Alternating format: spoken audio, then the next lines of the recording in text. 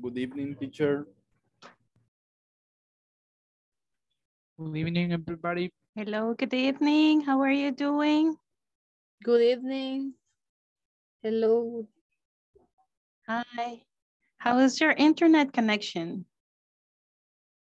Is it going well or are you having trouble? Maybe it's me, right? One second. Maybe it's mine.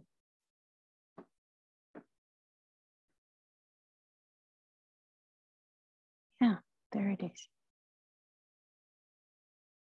How are you guys? Are you guys okay? Fine, teacher. Okay. Fine, teacher. Hello, good Thank evening. you. Okay. How was your day today? Was it tired? Did you have a lot of things to do? I'm tired. I'm tired. Okay. Do you work 8 hours or more than 8 hours?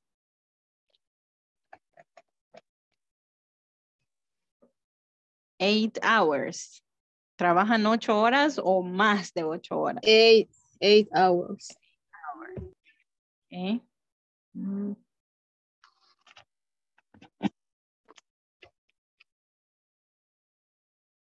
Is everybody doing okay now? Yes. Are you ready for the class? We're gonna start by calling the attendance. Good And evening, teacher. hello, good evening. Let me call the roll, but I'm having some trouble because this is kind of slow tonight, okay? This is kind of slow, so I'm trying to do my best, not opening too much windows for this to run better. Okay. I'm trying not to open more windows than those that I really need. Okay, I'm gonna start. Please remember that when I call the roll, I need your cameras on. And also I need you to say present, okay? You need to say present.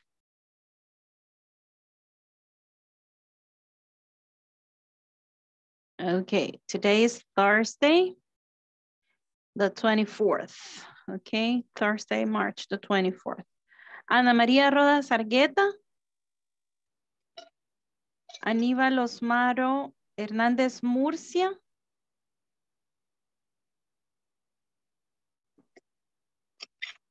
Denis Orlando Mejía Vélez. Ever Hernán Mejía.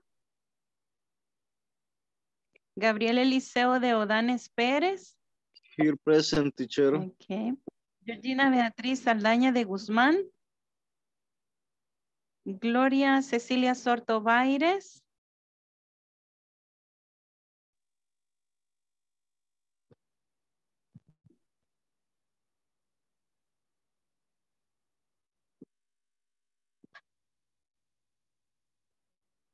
Isidro Ernesto Acosta Maldonado.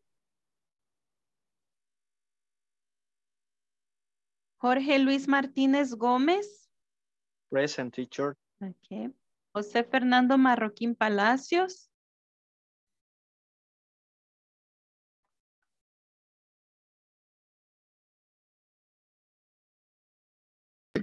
Kevin Alexander Aguilar Bonilla.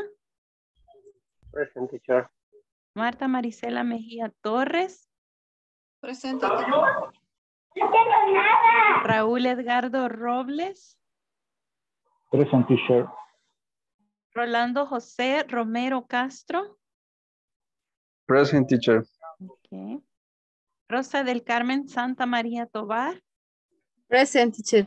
Okay. Santos Evelyn Rodríguez Martínez. I thought she was here. Just let me confirm this. No, okay.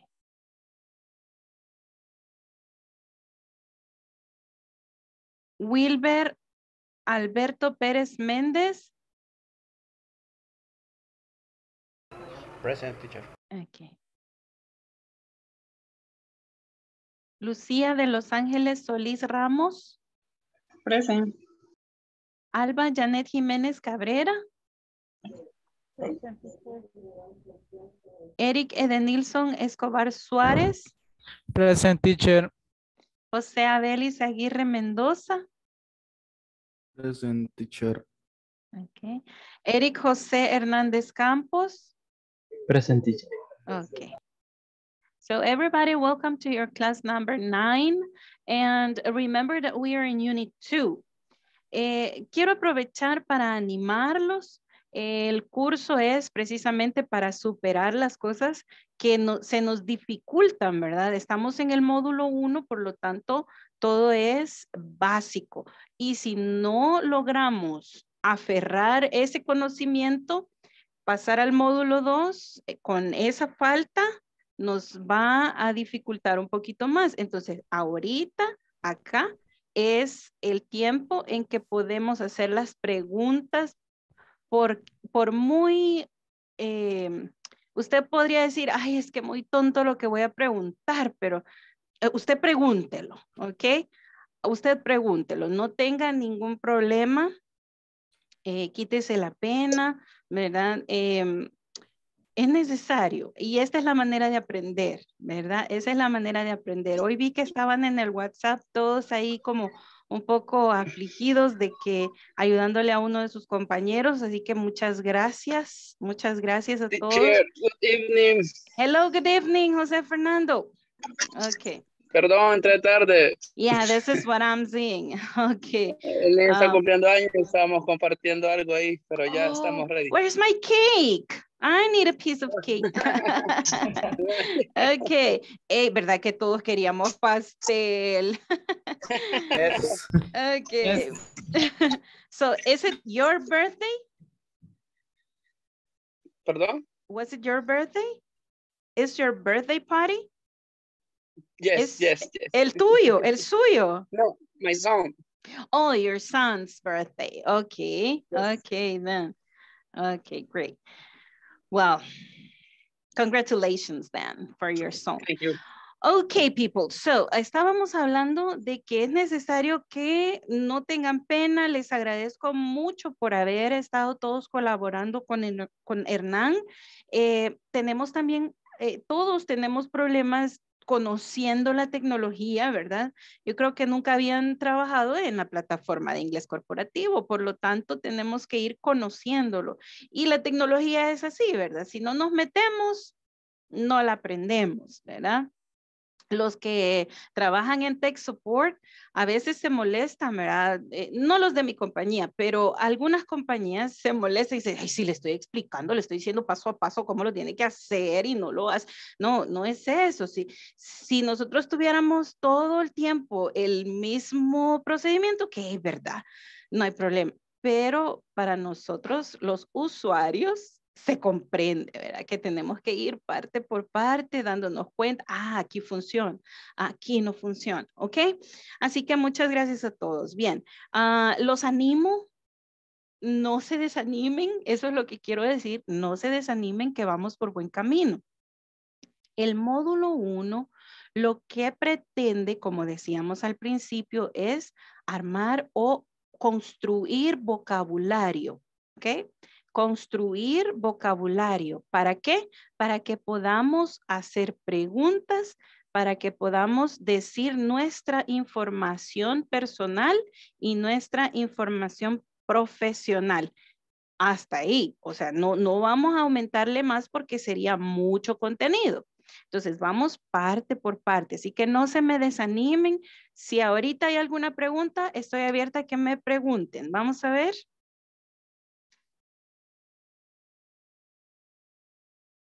¿Alguna pregunta de lo que ya hemos visto que no haya quedado claro?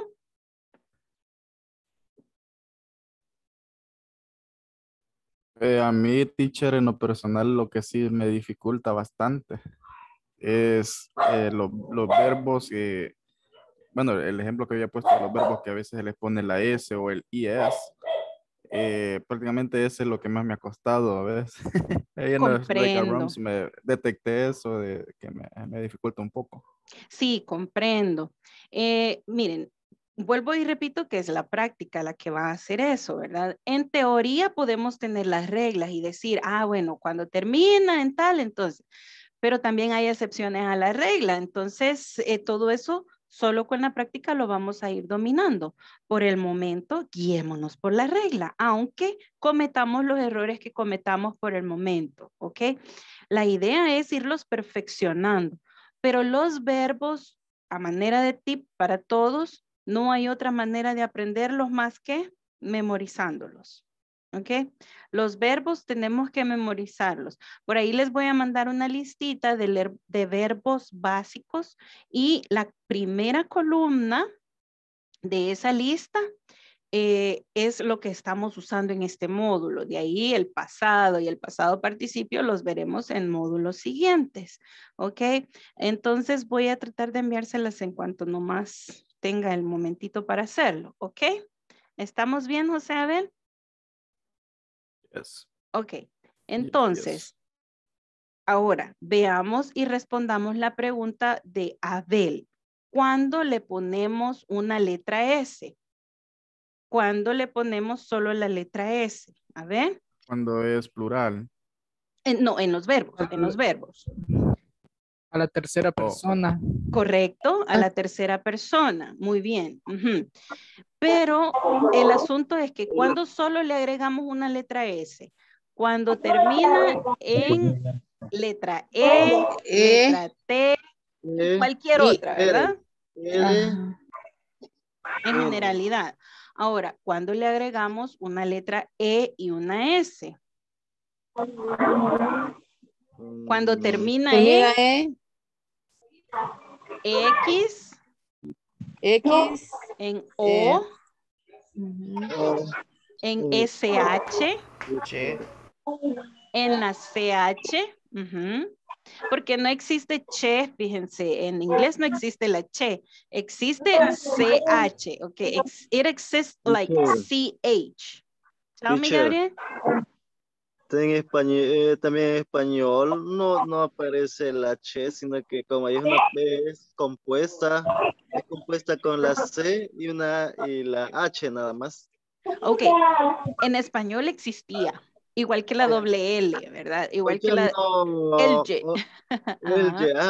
Pero la H, perdón, ya no aparece en el abecedario, ya no. Como la Real Academia Española lo quita, ¿verdad? No sé en qué fecha, ¿verdad? Ellos Tuvo que son los haber que habido el deciden, teacher. cambio. Sí, lastimosamente sí. Lastimosamente la RAE tiene toda la potestad, ¿verdad? Para hacerlo. Correcto. Ok, bien, pero gracias, Gabriel, es cierto, ya no aparece la che ni la doble L, ¿verdad? Y en inglés tampoco, no tenemos che, solo es CH. Entonces, los verbos que terminan en CH, se les agrega ES. Un ejemplo de esos verbos, watch. Watch. I watch. Okay. Con SH, un ejemplo, only one. Wash. Wash. Wash.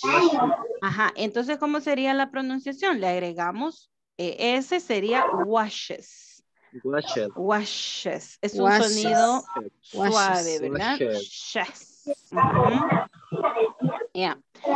Ahora, ¿cuándo es que cambiamos la Y por una letra I latina, una E y una S? Cuando termina en consonante. Yes. Ajá. ¿Cuándo agregamos otra vez? Cuando termina en consonante. Ok. Agrega. Ajá. Tenemos por ahí un bebé que está un poquito emocionado. Vamos a ver. Ok.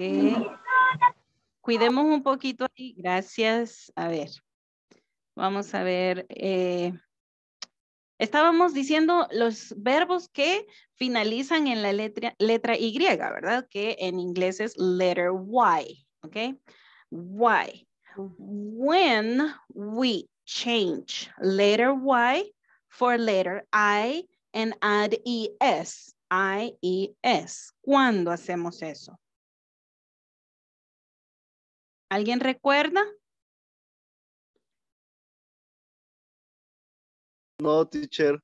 Ok, le agregamos, bueno, le quitamos la letra Y y la cambiamos por una letra I latina, le agregamos ES, cuando, por ejemplo, la última sílaba de ese verbo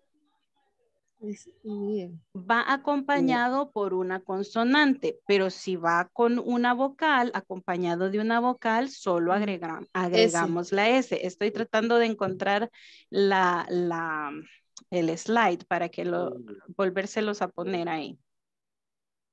Este slide lo tomé de una teacher, ok, online. Así que se los voy a compartir porque está bastante fácil, ok, bastante resumido. Mira, yo espero que. Ahí está. Entonces, cuando es tercera persona, ok, le agregamos letra S a la mayoría de verbos. Termina en una K, va con letra S. Termina en una N, va con letra S, ok. Por ejemplo, el verbo drink, ok. He drinks. We run, he runs. Solo es letra S. Ahora, cuando le agregamos ES?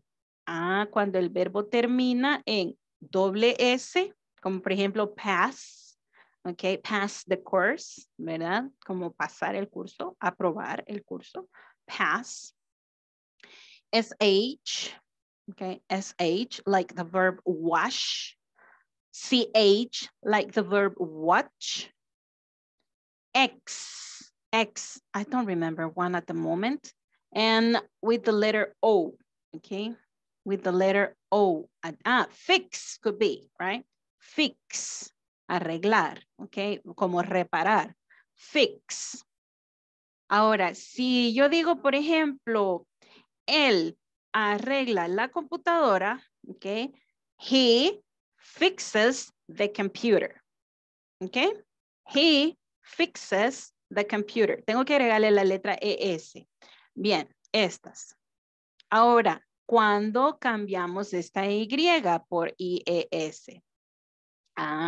Cuando cuando la sílaba no termina acompañando una vocal, o sea, como compañía, ¿verdad? De la Y, sino que es una consonante, ¿ok?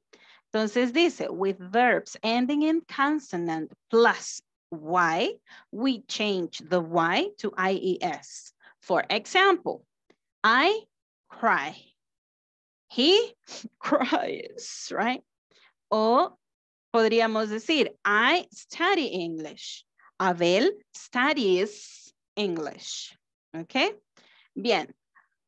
Cuando solo agregamos la letra S y que el final es con la letra Y, cuando va acompañada de una vocal. For example, play, plays. Buy, buys. Okay?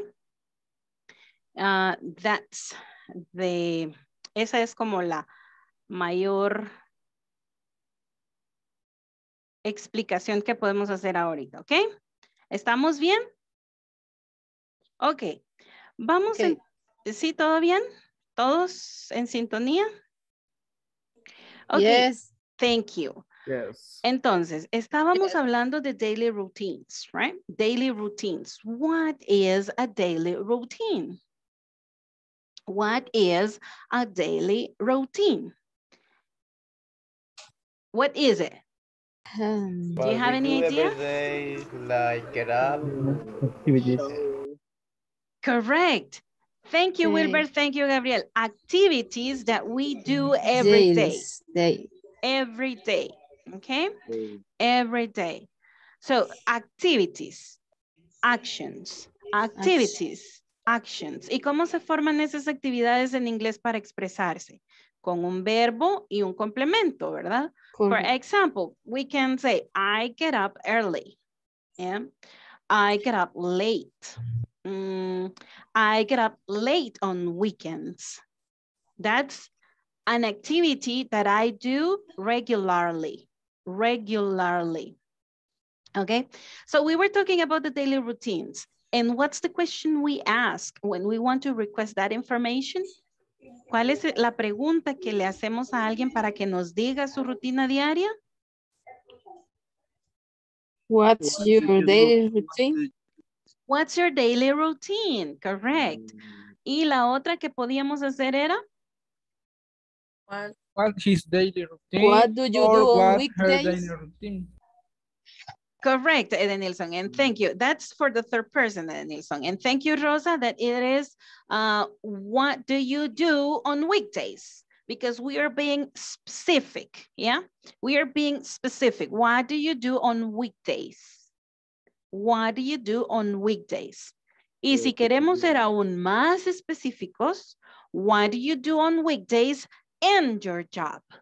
Okay, in your job. So that's a question requesting specific information from your workplace, from your laboral life, okay? Working life. Okay, then. Is it okay so far? Is it okay so far? ¿Vamos bien hasta aquí? It's okay. Okay, Yes, then. okay. So let me Yes. share the screen with you just to introduce the class for today, because today we have a vocabulary practice. Vocabulary practice. So it means we are going to review vocabulary to express our daily routines and someone else's routines. Okay? So let's go to the slides to start. Vamos a hacer un pequeño como repaso, porque hay algunas cosas que vamos a reforzar haciendo los ejercicios que no hemos realizado del manual, ¿ok? Que se nos han ido quedando, porque siempre el manual lo trabajamos hasta el final de la clase, entonces se nos va pasando y a veces no nos da el tiempo completo, ¿verdad? Entonces vamos a utilizar esta clase precisamente para vocabulary practice of daily routines. One second.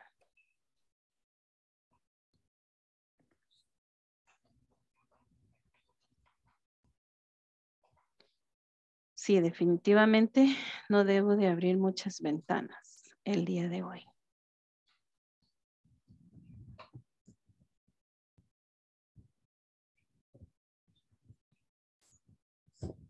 Okay, so today is the video conference number 9, and our topic for tonight is vocabulary practice daily routines.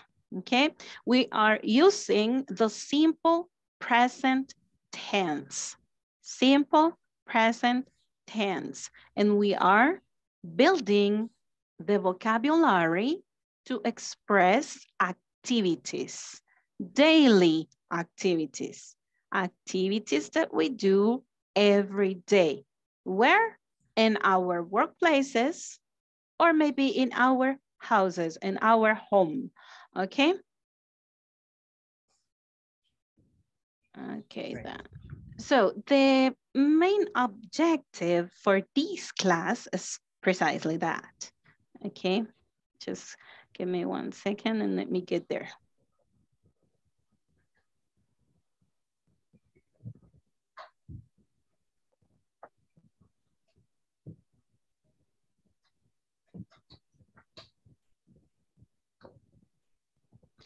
So when we talk about our routine, we say activities. Now, this is the agenda for tonight, and we're going to review some vocabulary when we ask, what's your daily routine? And also we're going to talk about someone else's daily routine. We need to know activities and when does this person do these activities. So after that, we are going to be able to write a paragraph talking about your routine or and someone else's routine. So our class objective is that at the end of this class, you will be able to talk about your own daily routine and someone else's, ¿ok? Entonces, vamos a hablar de nuestra rutina y de la rutina de una tercera persona, ¿ok? Que cómo se construye. Bien, hagamos entonces un pequeño feedback. Let's go to the feedback. Solo para recordar un poco las actividades, ¿ok? Que están relacionadas a una profesión, ¿ok? For example, esto ya lo vimos en los primeros, en las primeras clases. So let's think. Complete writing the subject's occupation or profession, ¿ok? Based on the activities, ¿ok? Here it says, Mrs. Delaware teaches mathematics at school. She is? A teacher. A teacher. Correct. She's a teacher. Yeah. There you are. Okay. Mr. Smith collects payment for merchandise. Cashier. It's a cashier. He's a cashier. He's a cashier. Okay. Vamos a ver. Number three. Do you want to read it, please, Aníbal? He's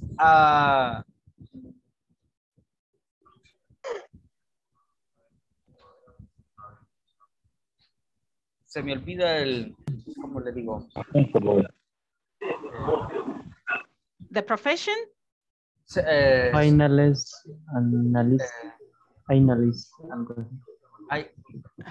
Ok. ¿Perdón? Bien, vamos a hacer una cosa. Aníbal, lea la oración y todos le van a decir la profesión, ¿ok? Number 3. Mr. Fisherman, maintain financial Financial records. Financial record. Financial records. Financial record. Ajá. Okay, then, guys, he is? Manager. So, No. My financial record. He is a? He's in a account. No. He is? Manager. He's a finalist agent o algo así. No, ¿verdad? Okay. Financial. A ver, ¿quién da más? No. Financial Joking. manager. Yeah. Ok, teníamos dos profesiones que ya estudiamos. Era financial analyst y tenemos accountant. Ajá. Financial analyst. Ajá. So, in this case, la palabra clave, ¿cuál es? La acción, ¿verdad? La actividad. En este caso, he doesn't help people with the financial situations, right? So he's not a financial analyst. He maintains financial records. Analyst. He is an Analyst. nope. No. Accountant. An accountant, yes. An accountant. An accountant. Un contador. Remember? Mr. Fisherman maintains financial records. He is an accountant. Okay? Now, let's see number 4. Can you read it, please, Eric Jose?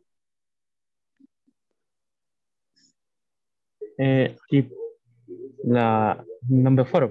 Yes. We practice law. They practice They law. practice Law. law. They practice law. So they are? Lawyer. You are a They liar. are liar. Okay, it's plural, remember? It's plural. Liar. Yeah. Liar. Ok, vamos a hacer una aclaración acá. No podemos decir liars, porque liars son mentirosos. Okay. Lawyer. Similar. No, not similar. Okay. But yeah, just joking. Just joking. Okay. No, no, no, no. Just joking. I respect lawyers. Okay. I respect lawyers. They practice law. They are lawyers. Lawyer. Liars. Lawyers. Lawyers. Okay. ¿Y por qué no le ponemos a aquí? Porque estaba hablando de varias personas, no de Exactly. Plural. It's plural. It's plural. Plural. Okay, number 5, please. Wilber, can you read it?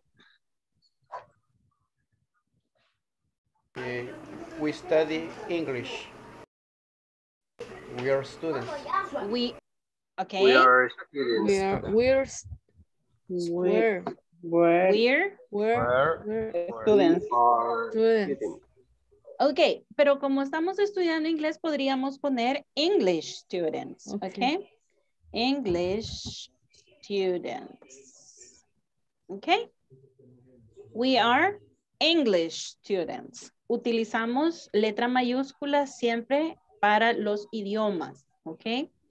English, va con mayúscula, capital letter, remember? Ok, Teacher, tell una me. consulta con respecto a lo que acabo de leer. Yo lo leí como we are. En un texto, si yo lo leo de otra forma, pero siendo correcta, ¿es correcto por decirlo así o siempre me van a corregir?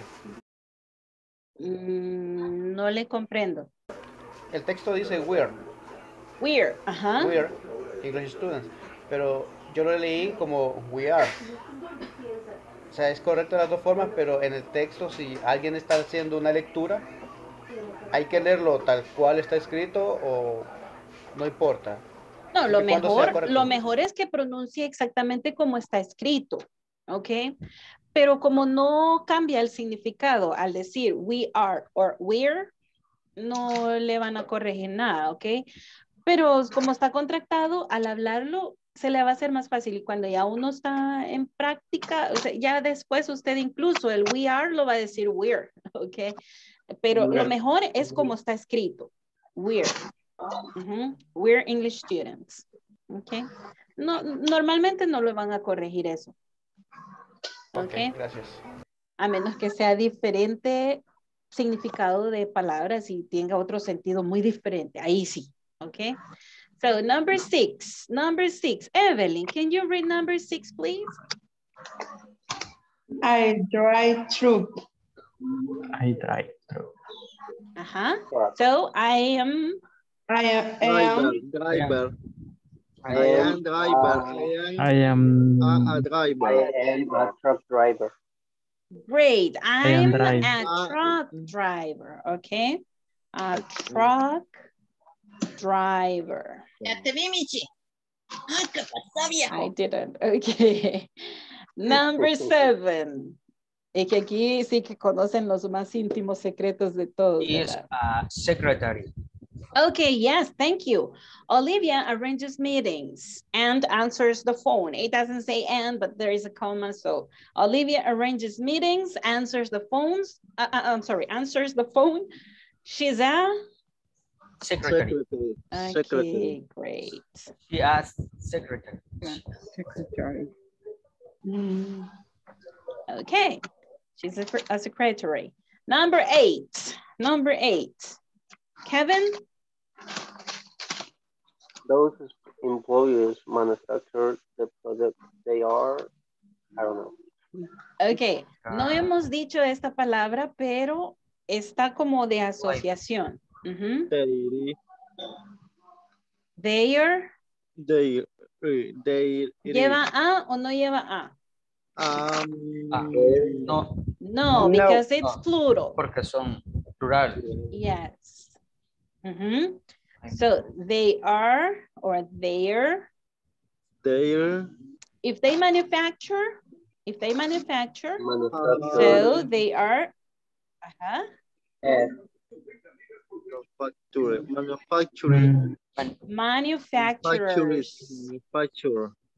Manufacturers. Correct?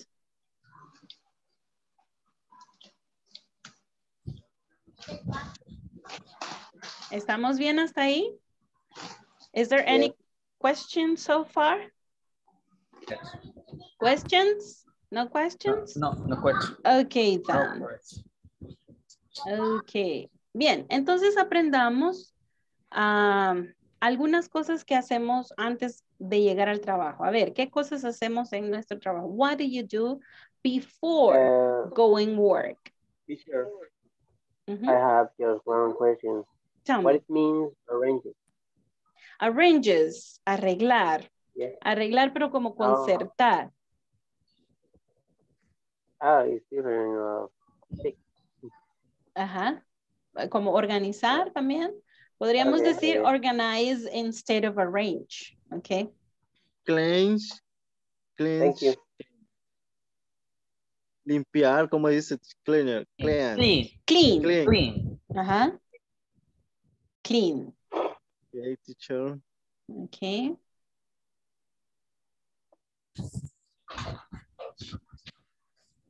Okay, people. So now we are going to continue here. Nos vamos a, permítanme, déjenme revisar. Okay, so let's talk about the daily routines we have in our houses before going work. What do you do every day? What do you do every day before going work? Or before work? What, I mean, do you wake up early? Do you get up early? Early. Yes. Yes. I Okay. do. Yes. Mm-hmm. So let's remember the things that we might be doing, right? The things that we might do before going work. So let's remember this. Just let me go here. Do you remember the activities?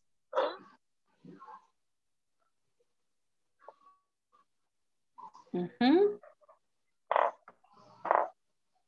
What do you do every morning? Let's see. Well, I get up, then I take a shower or have a shower. I have breakfast. Mm-hmm. And I live home. I live home. Esa es otra que podemos agregar. Leave home. Leave home es salir de la casa. ¿Ok? Yo salgo al... ¿Ok? Yo salgo a... I leave home. Yo salgo de la casa. Like this. Leave home. Yeah. Leave home. No es que se va de la casa y abandona la casa en este caso. No. I leave home. Salgo de la casa. ¿Ok?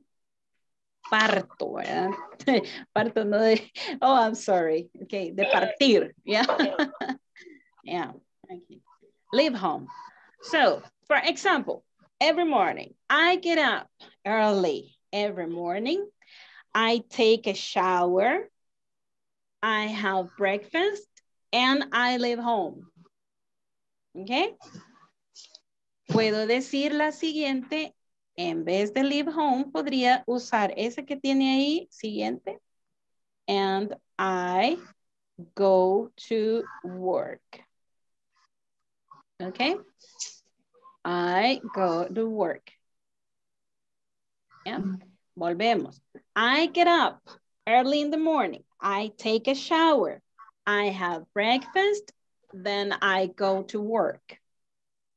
Okay? Yes. Pero hay cosas en medio de cada una, ¿verdad? Después que yo me levanto, hay otras actividades. ¿Qué otra actividad podríamos mencionar que ustedes ya conozcan? Lavarse los dientes, cepillarse los dientes. Can you say that in English? I brush my I teeth. brush teeth. I brush my teeth. Brush my teeth. What else?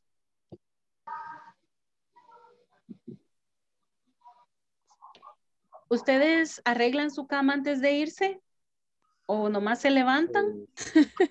I knew it. I knew it. Don't worry. But okay, this is imagine. Okay, imagine I make my bed.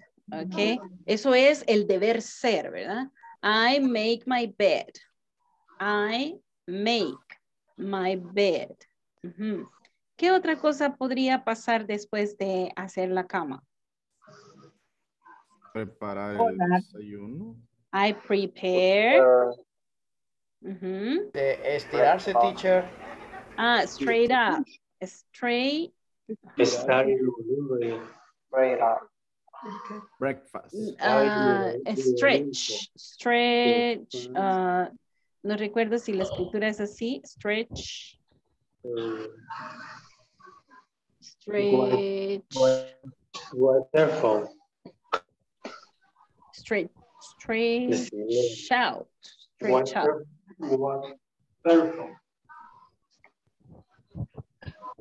¿Alguien me dijo otra actividad por ahí? Orar, ¿cómo se dice? Pray. I como pray. para limpiar. ¿Puedo aportar una? Sí, claro que sí, Hernán. A ver, I clean up. Play to go. I like to. No. I play to go. I play. Play to. Tú. Tú es. You. I play you. Good. No, está bien. Así. I play you. Ajá, ahora good, G mayúscula, G-O-D.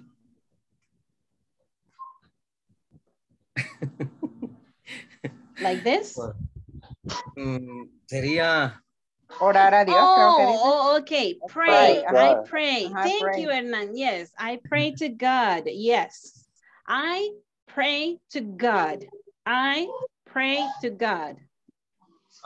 Yo oro a Dios. I pray. I pray to God. I pray to God. I pray to God. Si usted solo hace una oración, ¿verdad? Si usted canta, si usted hace otras cosas, es praise. ¿Ok? Praise the Lord. ¿Ok? Praise the Lord. Puede usar the Lord, puede usar God. ¿Ok? Praise to God, praise the Lord. ¿Yeah? Praise the Lord. La otra que se puede usar, que si usted solo da gracias, lo que nosotros conocemos como dar gracias es give thanks to God, ¿ok? Give thanks to God, ¿ok? Give thanks to God. Esas tres cosas podría ser. Do you read the Bible when you pray to God? Then you say, I read the Bible, I read a book, I read the social networks, those who doesn't read the Bible in the morning, but in the afternoon, for example, then the social media. Muchos nomás se despiertan el Facebook, ¿verdad?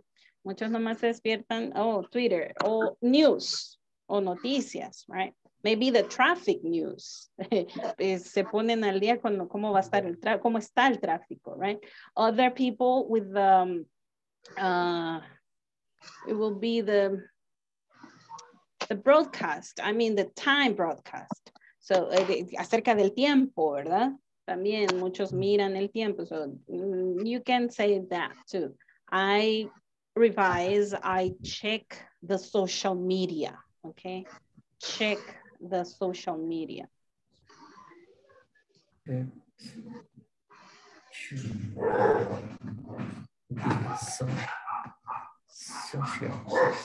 Social media or social networks. Okay. Social media or social networks. Voy a poner los dos, social media. Okay. Or social networks. Okay, then. So let's think about What do you do after taking a shower? Well, you get up, then you brush your teeth, then you make your bed, then you pray to God, then you check the social media, you clean up a little, maybe you clean up your shoes, or you shine your shoes, maybe you shine your shoes in the last night, right? So we don't know. And then I take a shower. Okay, I take a shower. What do I do after, or what do you do after you take a shower? How do you say cambiarse de ropa o vestirse? I get dressed. Yes, I get dressed. I get dressed. My uniform. I get dressed. I put on my uniform. Yes.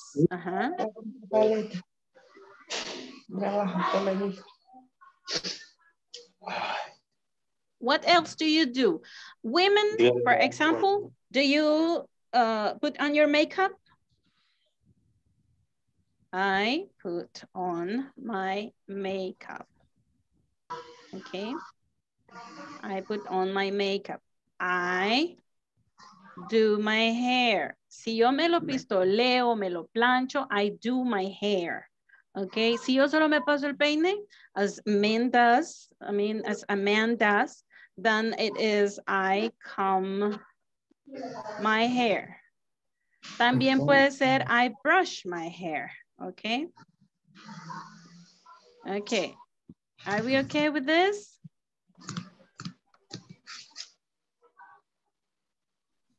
Okay, then I prepare breakfast, for example, right? Antes de tomar el desayuno, si lo preparo yo.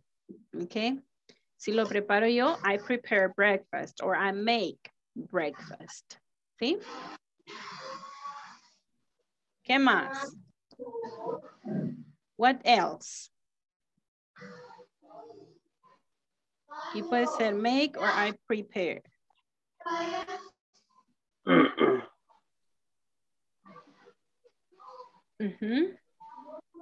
Before I leave home, I go to bed and I usually kiss my wife.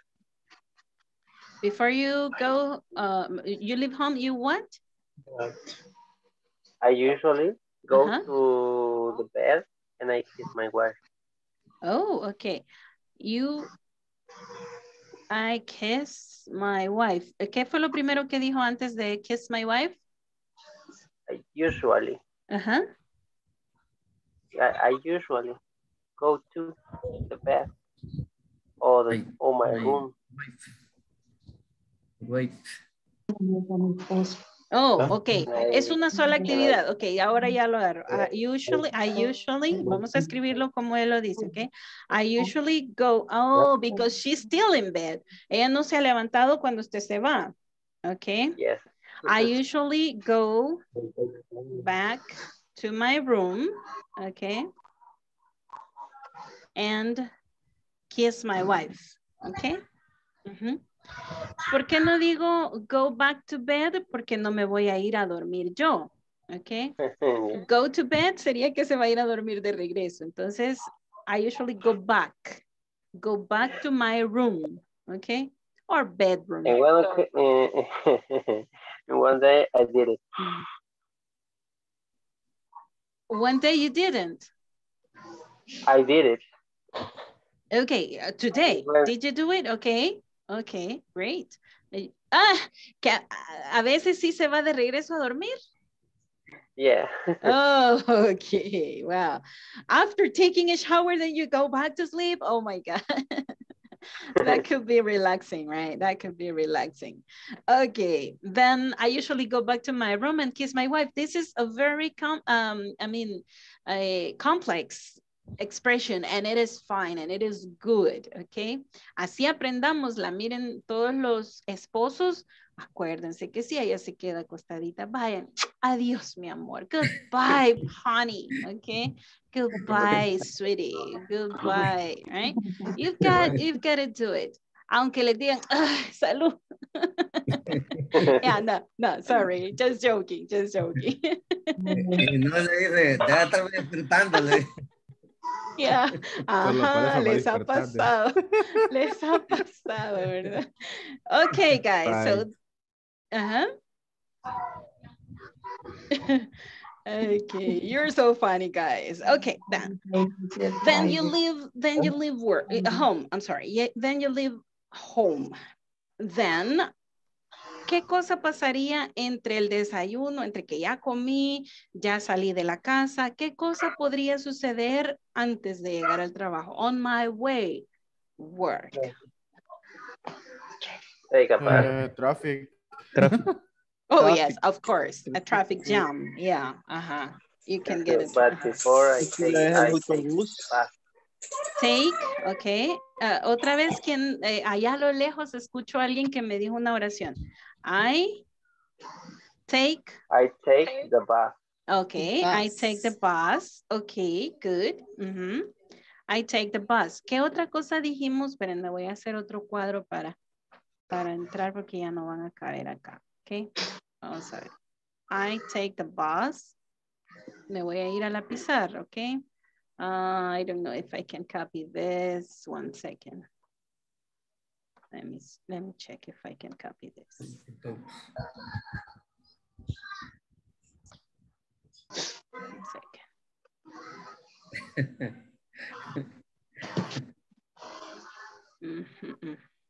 No, I have no the option, right? No option. I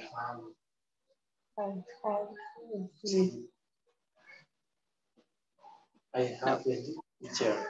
Tell me. Professor. Huh?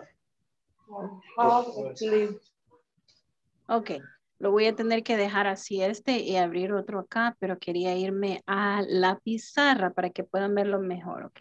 A ver, I will stop sharing y se va a desaparecer esto que ya hicimos, así que si lo van a copiar, ahorita pónganle su screenshot, si lo van a copiar. Okay. Yo ya lo copié. Ok. Ok. Bien. Ahorita me voy entonces al pizarrón para que podamos verlo mejor.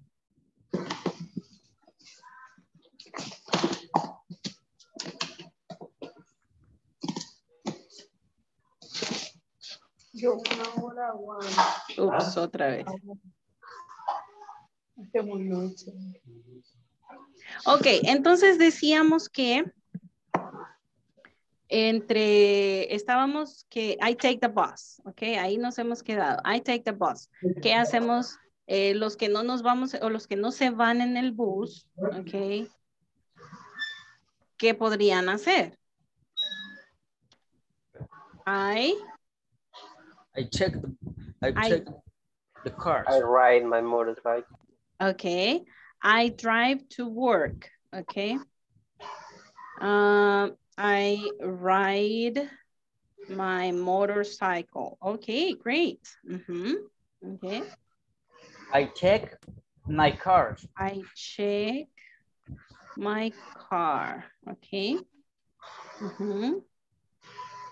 Yeah. So to have it ready, okay. ¿Cómo se dice para poder echar gasolina? Gas. Siempre me agarran así, ¿verdad?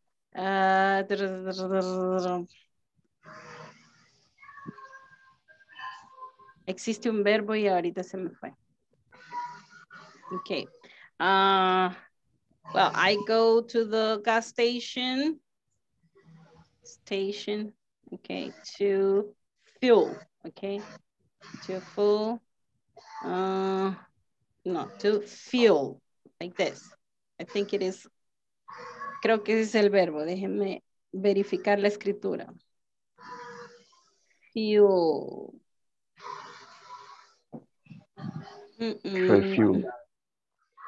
No. Fuel. Fill the tank. Fill or fill the tank. To. You say refill, but no, it is not. It's to fuel.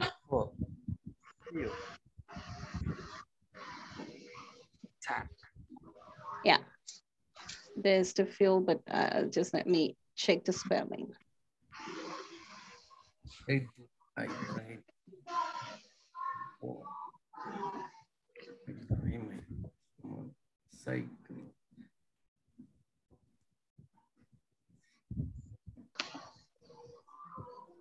Yeah, to fuel. Así, F-U-E-L, like this, to fuel.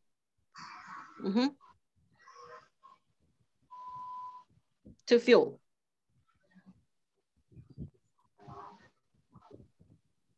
Yeah, supply or power with the fuel, right? Yeah. So yes, fuel. Fuel. Y yo, ¿cómo te diría? Yo me voy caminando. I go walking. I go to the work. Oh, excellent. Excellent. Puede decirlo, I go walking or I walk to work. Okay. I walk to work.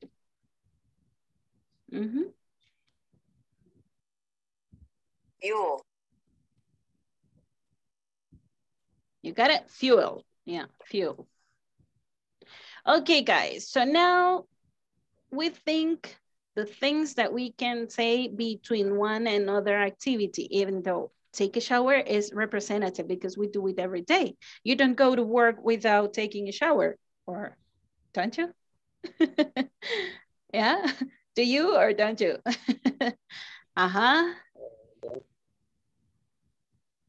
Do you take a shower every day? Yes. Yes, I do, of course. Yes, I do. Yes, I do, of course. Yeah, yes, I do. Yeah, because we can tell, right? Okay, then, guys. So now, ahora vamos a ver algunas, vamos a hacer un poquito de, para que veamos algunos verbos que siempre van acompañando para decir esa actividad. Solo déjenme llegar ahí por lo mismo de las ventanas. Ok. Carlos.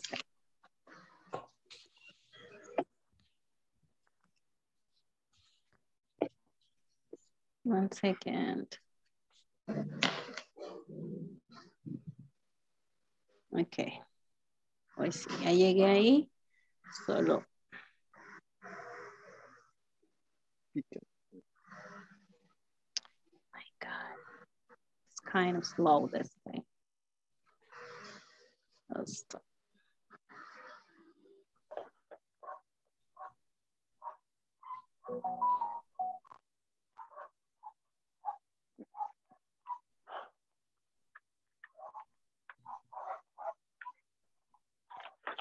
Okay.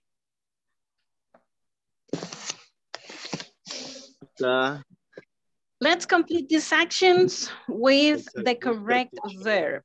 Excuse me? La lista, teacher.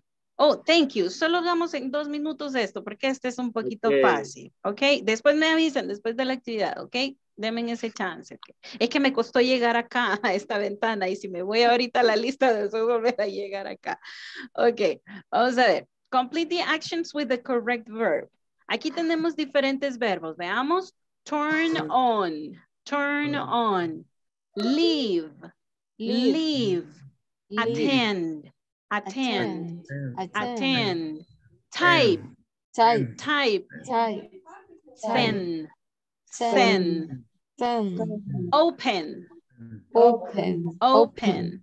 Make. Make. Have. Have. Go. Go. Visit. Visit. Visit. Visit. Okay, then we have some complements to form the correct activities.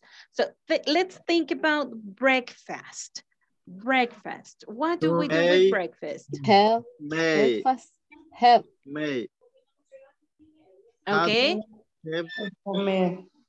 Sí podemos hacer make, pero para llevar. Ajá, el que hemos aprendido es have. Have breakfast. Have breakfast. Okay.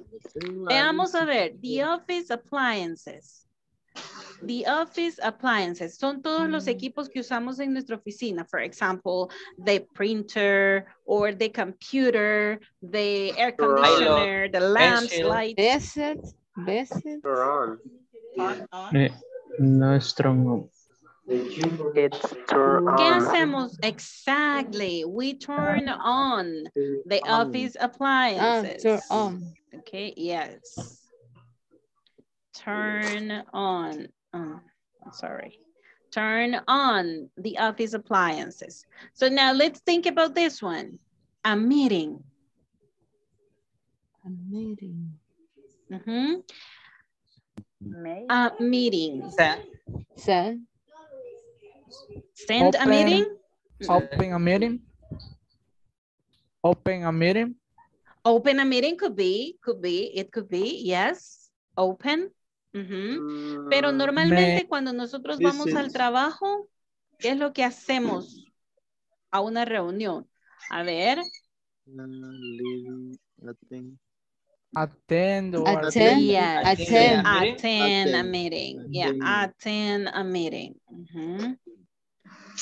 En este caso, recuerden que attend no significa atender de ayudarle al cliente, no.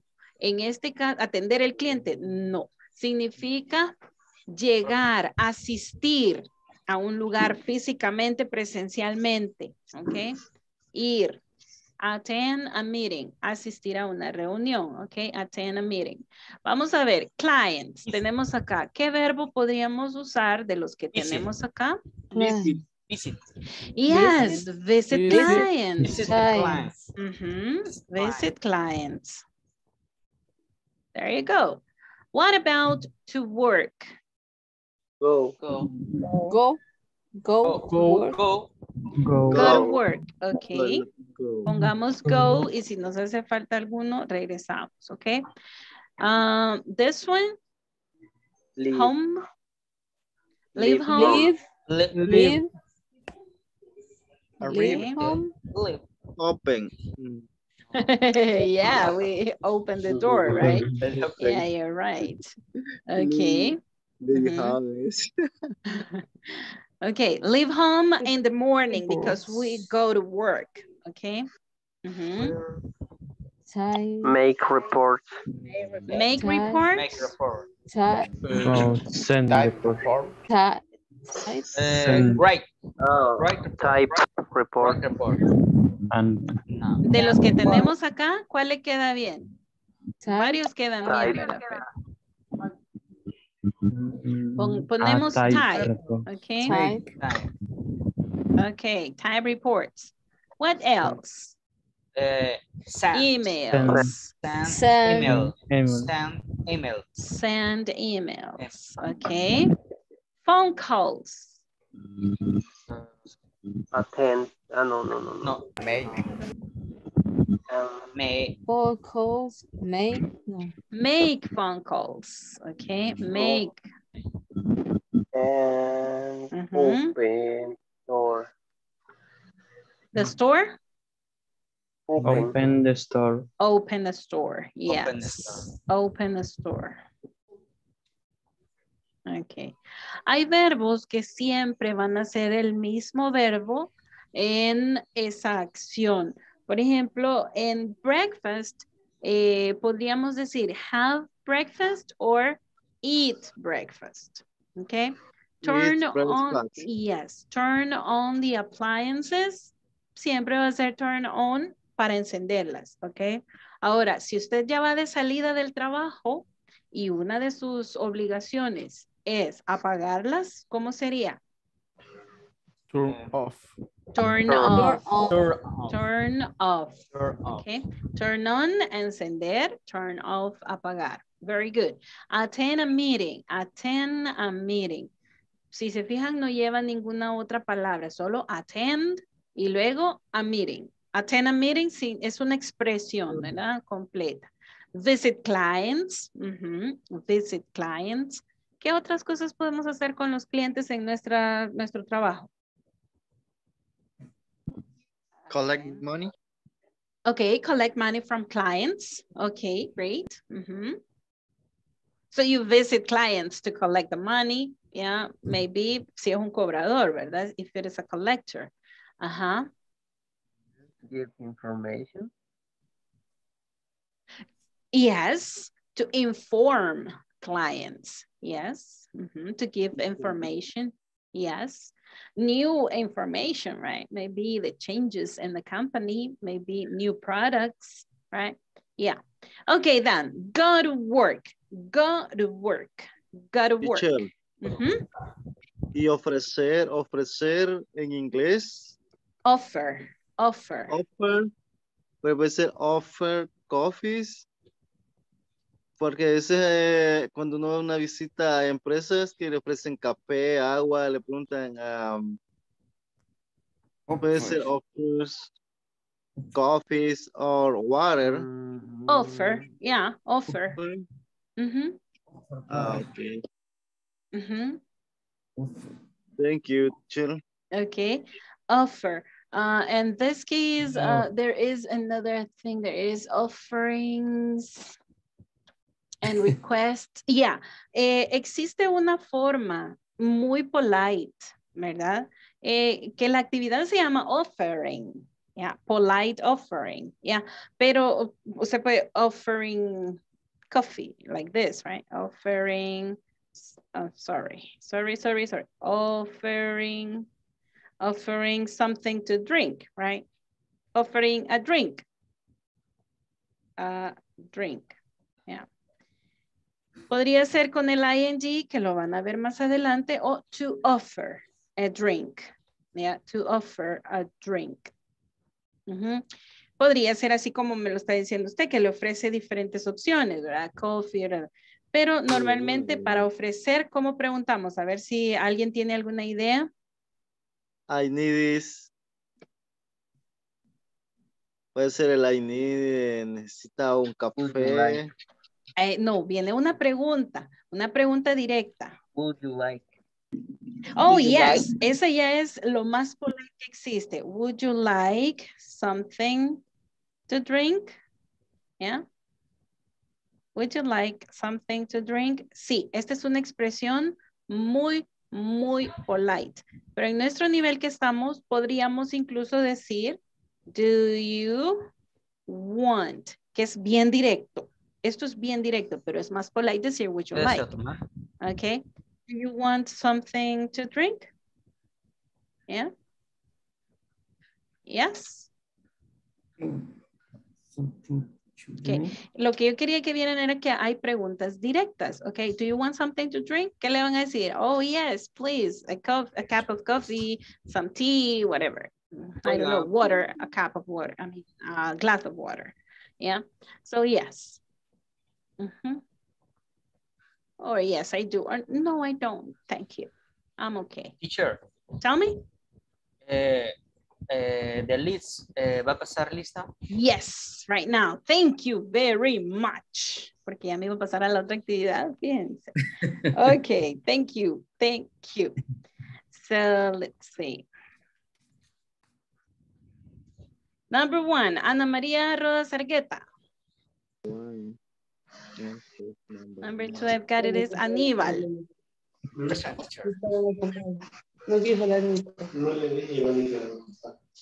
Aníbal Osmaro Hernández Murcia, I'm sorry. Present, teacher. Thank you. Denis Orlando Mejía Vélez. Denis, aren't you here yet? Okay. Ever Hernán Mejía. Present, teacher. Okay. Gabriel Eliseo de Bodanes Pérez. Dígame, Hernán. Here, present, teacher. Yo entré hoy a la plataforma, y allí me aparece Hernández. ¿Le aparece Hernández ahí? Para hacer mis tareas, sí. Estuve revisando ahí mi nombre y aparece Hernández. Ok, voy a reportarlo porque yo recibí la notificación de que habían hecho el cambio, pero vamos a ver qué es lo que sucede. Hoy, Hernán, lo voy a volver a reportar. Bueno. Ok, gracias. Thank you, Gabriel. Ok, Georgina Beatriz Saldaña de Guzmán. Present, teacher. Ok. Gloria Cecilia Sorto Baires. Gloria Cecilia Sorto Baires. Isidro Ernesto Acosta Maldonado. Present, teacher. Ok. Jorge Luis Martínez Gómez. Present, teacher. Okay. José Fernando Marroquín Palacios.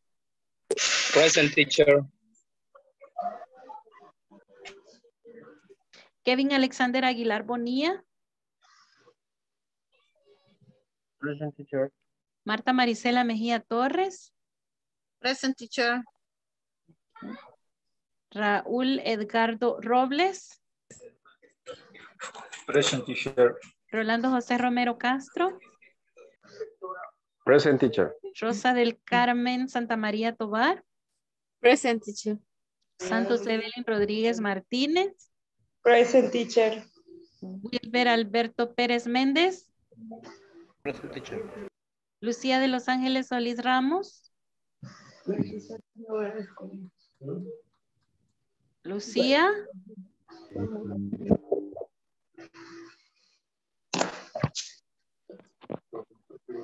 Alba Janet Jiménez Cabrera. Present. Eric Edenilson Escobar Suárez. Present, teacher. José Abel Izaguirre Mendoza. Present, teacher. Eric José Hernández Campos. Present, teacher. Okay, thank you very much. Okay, people, just give me one moment and we go to the other activity. Ahora nos vamos a ir a nuestro manual. En nuestro manual tenemos algunas actividades que vamos a ir repasando, ¿ok? A ver.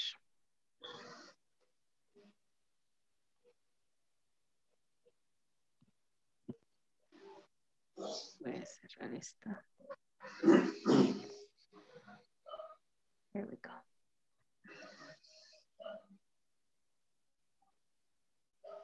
Okay, let's go to page 24. Page 24. Página 24, page 24.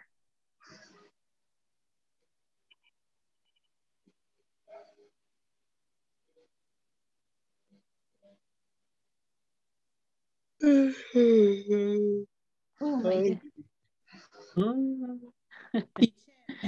You are really sleepy. Okay.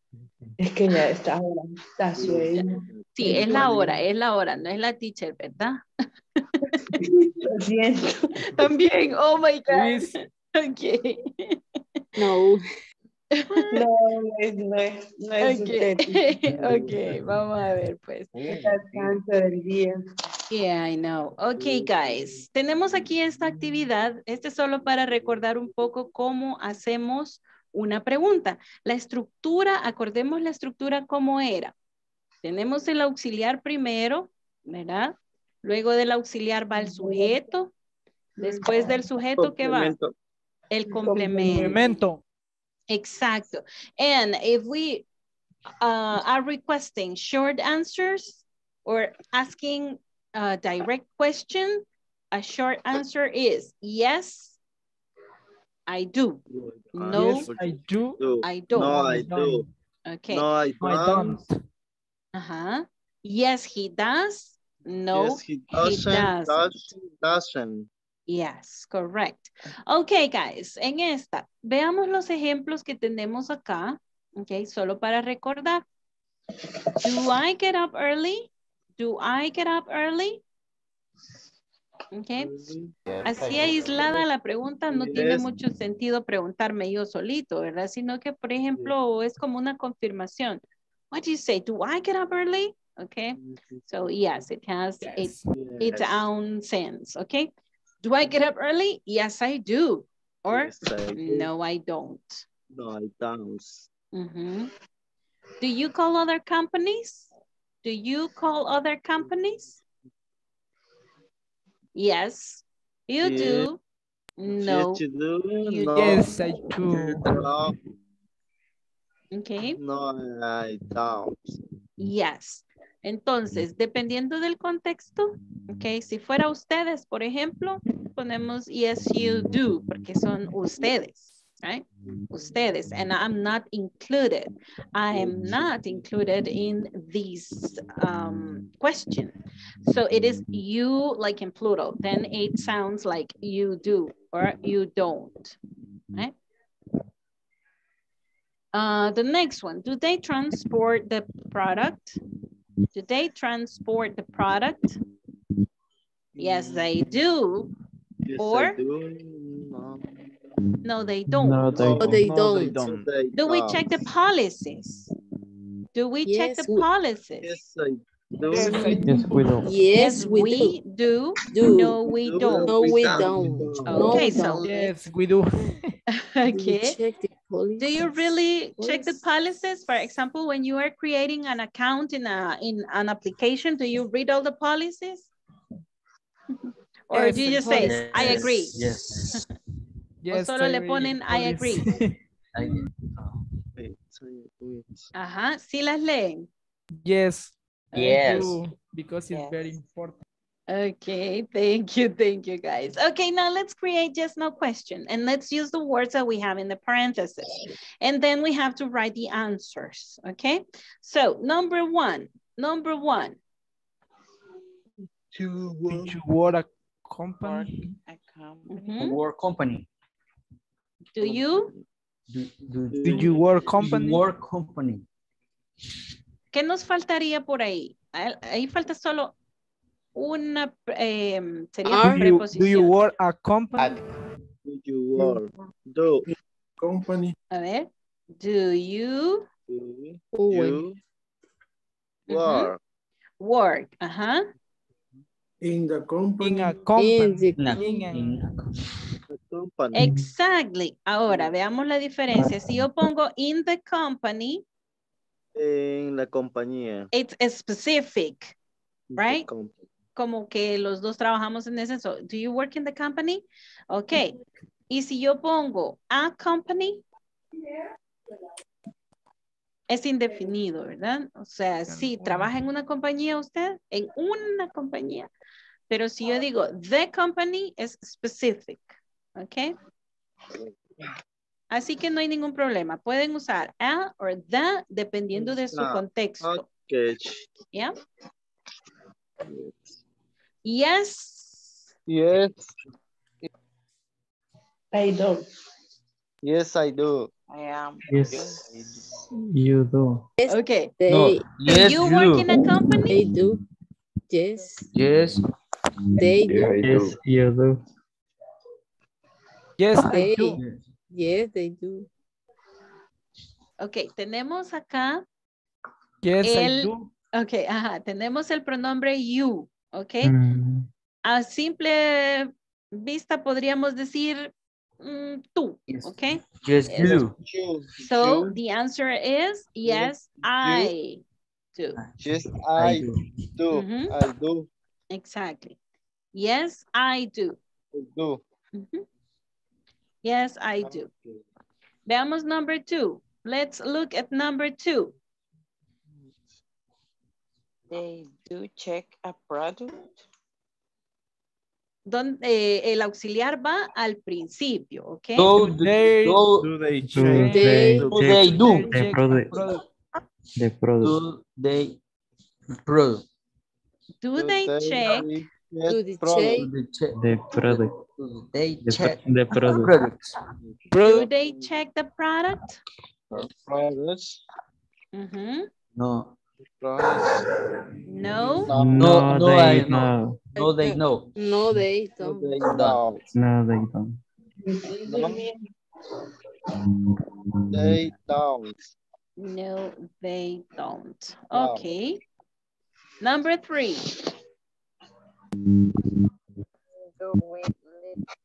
Do we?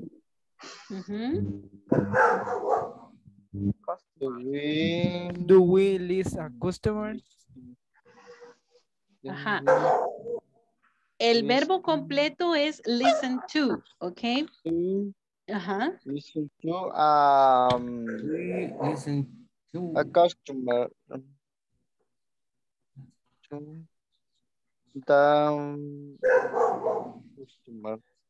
Okay, do we listen to the customers? Do we listen to the customers? Yes. Aquí me falta algo. Si no lleva el question mark, no es pregunta. Así que no olvidemos. Question mark. ¿Ok? Yes. They. Yes, we do. Yes, We do. Yes, Yes, we do. we do. Yeah. Yes, we do. Number 4. What the new machine? I do. The box. Do. The Do I buy the new material? Do I buy? Do I buy? Buy and the new material. ¿Cómo se dice material? Material. Yeah. Why? Material, girl. You Yeah. avoid the new material. Yeah. And remember the question mark. Okay. Do I buy the new material? No, I don't. Okay. No, I don't. Okay. Ya tenemos no ahí, so I don't. Okay, here we are. Number 5. Do. Do Minela and Paulo.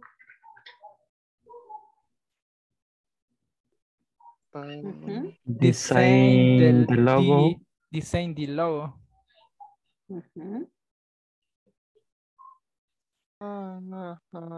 Yes, they. Yes, they do. Yes, they do. Yes, they do. Yes, they do. Okay.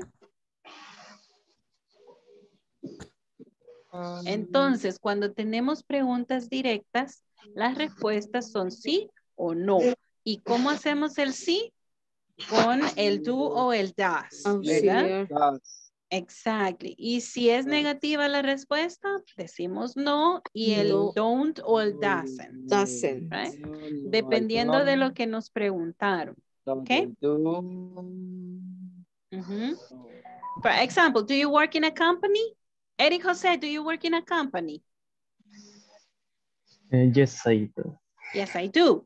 Okay. Yes, I do. Evelyn, do you check the product? Do you check up that product?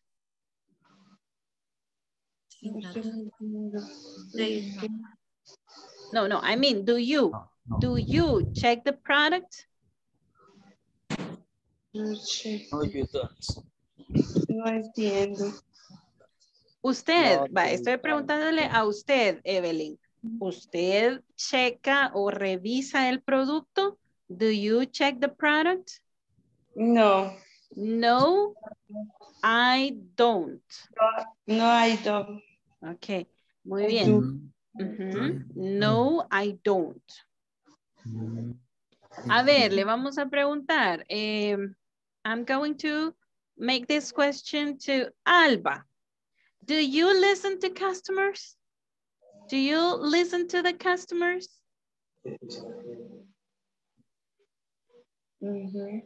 That's you. Do you listen to the customers? Yes. ¿El customer qué es? Clients. Clientes. Yes. En español, si yo, o sea, pero customer ¿qué es? Customers is clients. Clientes. Yes, clients.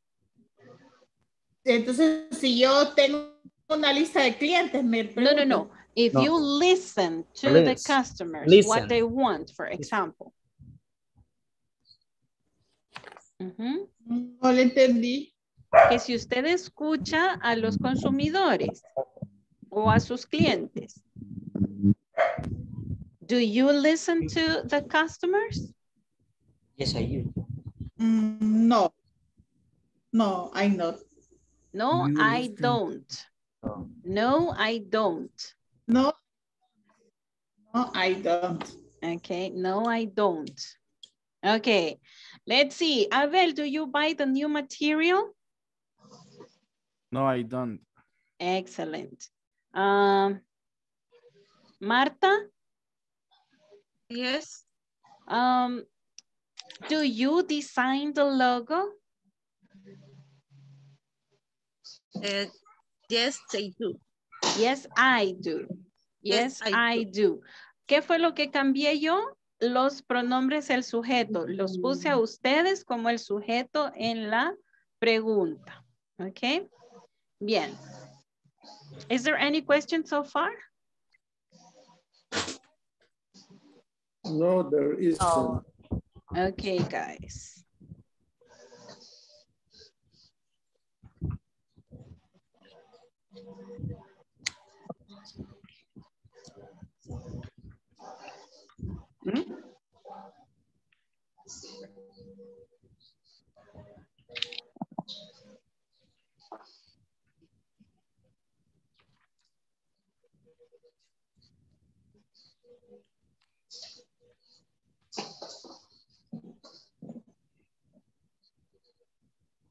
Okay. 1 second.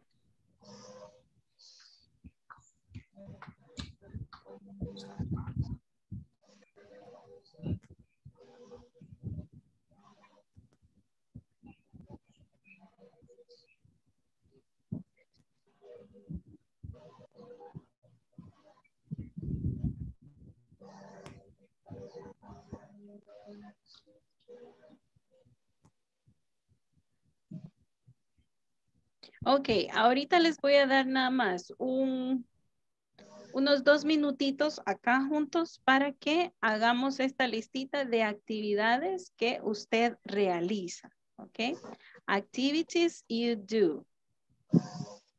Ok. 1 second, let me go there. Activities that you do. Okay, so you have to list 5 activities that you do.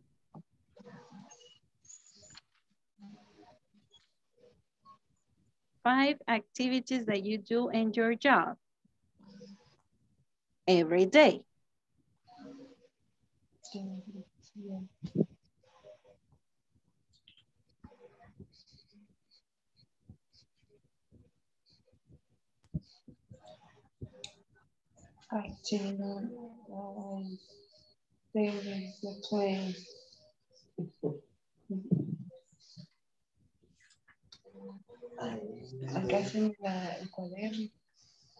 Okay, here, activities I do.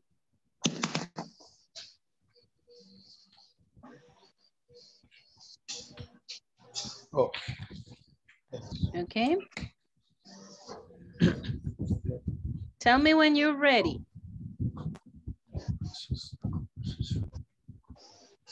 Ready. Okay, thank you, Rosa.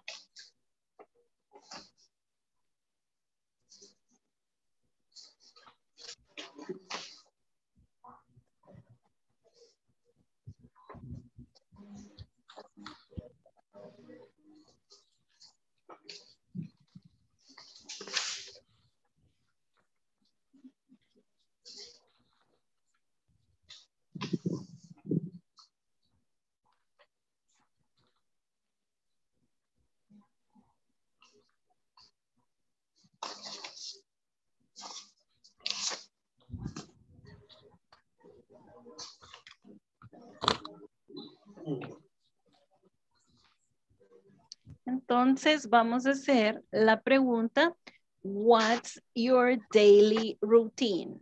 Okay, what's your daily routine?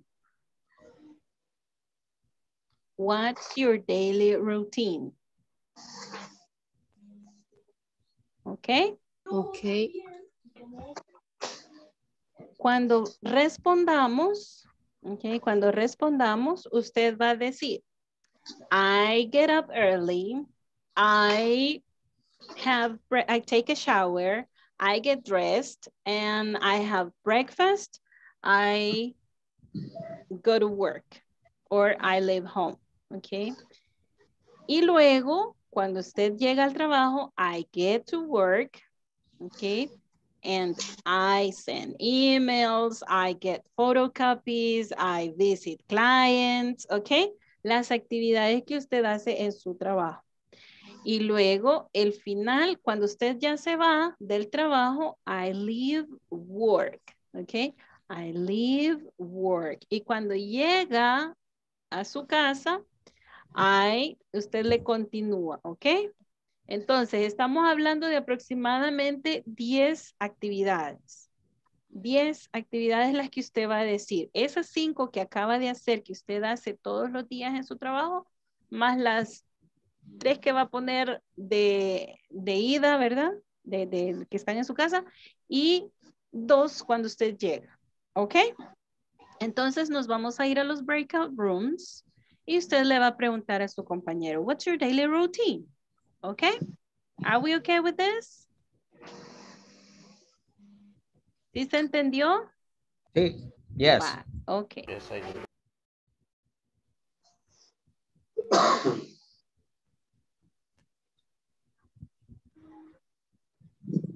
Tenemos, Edenilson tiene los 2 dispositivos. No, teacher. No, okay. Tell me, Gabriel. ¿Cómo se escribe what's your daily? Así, como se oye. What's your daily? Sí, así. D-A-I-L-Y. D-A-I-L-Y. D-A-I-L-Y. Les voy a compartir, voy a buscar la que teníamos de la pregunta, el slide. What's your name? Ok, por acá tenemos la slide. The slide. Here it is. Okay. You see? Here it is. Estas son las preguntas. Mire, Gabriel. Look. Okay. Okay. What's your daily routine? Teacher. Tell me. ¿Cómo se dice yo enciendo? I turn on. I turn on. Yeah. Yes.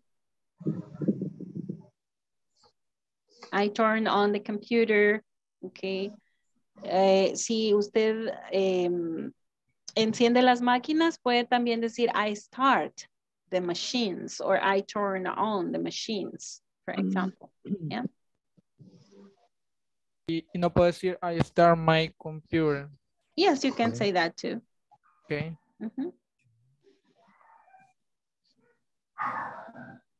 Okay. So those are the questions, but the question that you are going to use is what's your daily routine? Okay, what's your daily routine? Abran los micrófonos, quiero escuchar esa pregunta todos. What's your daily routine? What's your daily routine? What's your daily routine? Your daily routine. Ahora pongámosle entonación de pregunta. Okay? What's your daily routine? What is your daily routine?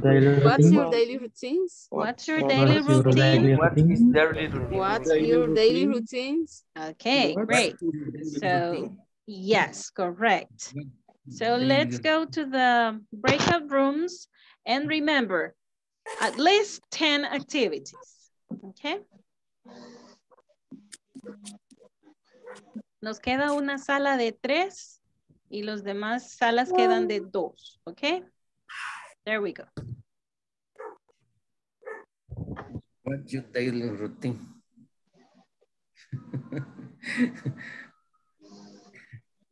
Tengo que aprenderme la memoria.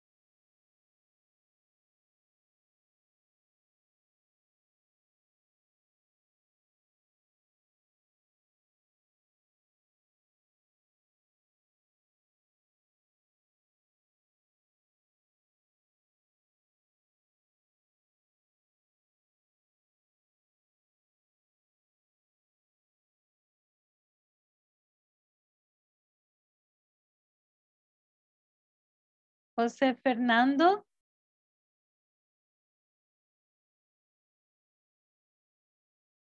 Gabriel. José Fernando.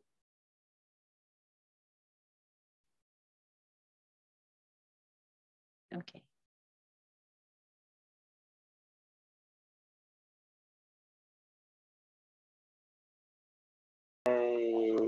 I brush my teeth.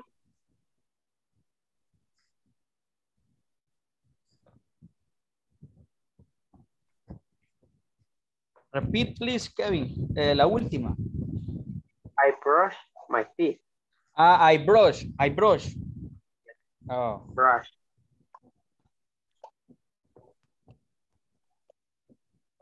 Yeah. Okay. Okay. And finally in my house, I just eat my breakfast. Oh.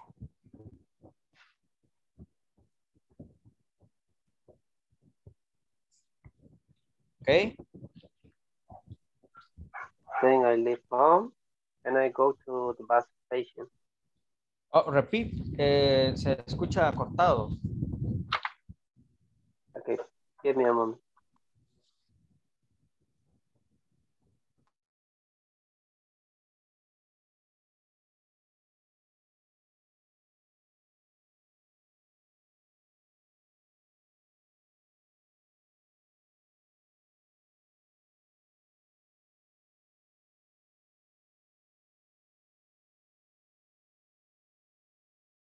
Bien. Okay. Correct. I leave. I go to my home. To... Yes. I have dinner.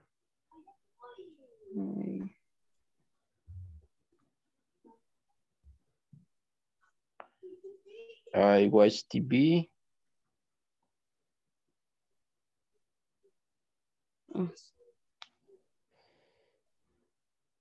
Yeah. And I go to bed.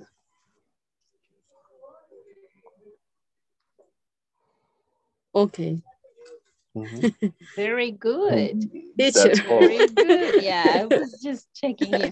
Rolando, when we say go to home, we don't say to. We just say go home. Okay. I go home. I go home. I go home.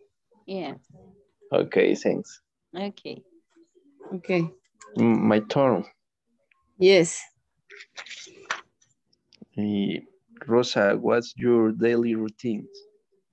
Oh, I get up early. Okay. I brush my teeth. I take a shower. I get dressed. I have breakfast. You take a shower. I take a shower. I take a shower. Okay. I get dressed. Okay. I have breakfast. Okay. I go to work. Okay. I take a bus. Okay.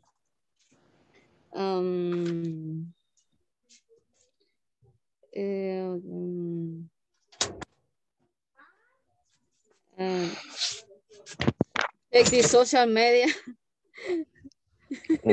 You check social media. I check the social media networks. Okay. Yeah, your social networks. Social networks. Yeah. So you check Twitter, Facebook, yeah. Facebook. And also the WhatsApp, right? TikTok. Also the WhatsApp. Okay, well, that's another one. Okay.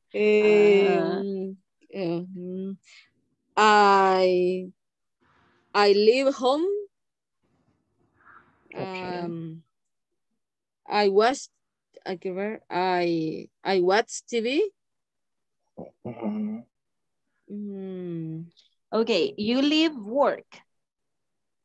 You leave okay. work and go home. Okay, I you leave leave work. work. Okay.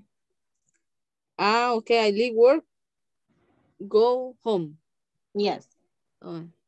Yeah. Sería I leave work, go home. No, only I leave work. Okay, I leave work. Ya, si usted quiere decir, y me voy a la casa, I go home. Okay, ya es otra actividad. I go home. Okay. Yeah. I have dinner.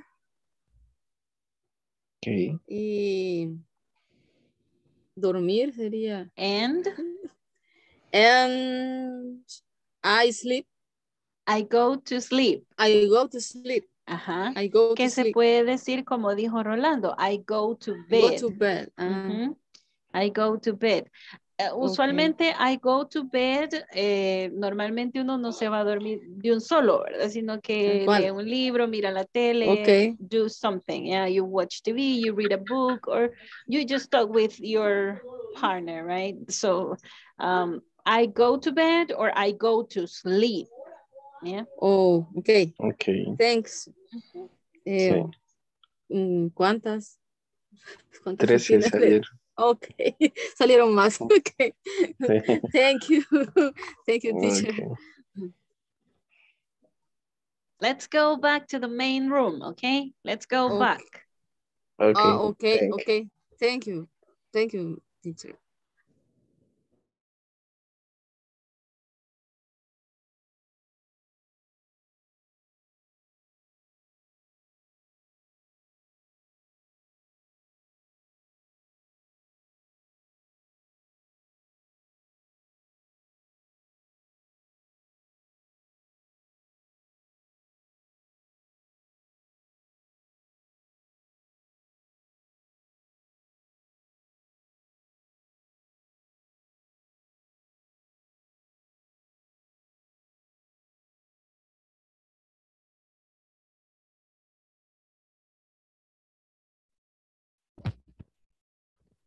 Ready, teacher. Teacher, one question. Is correct programming meetings?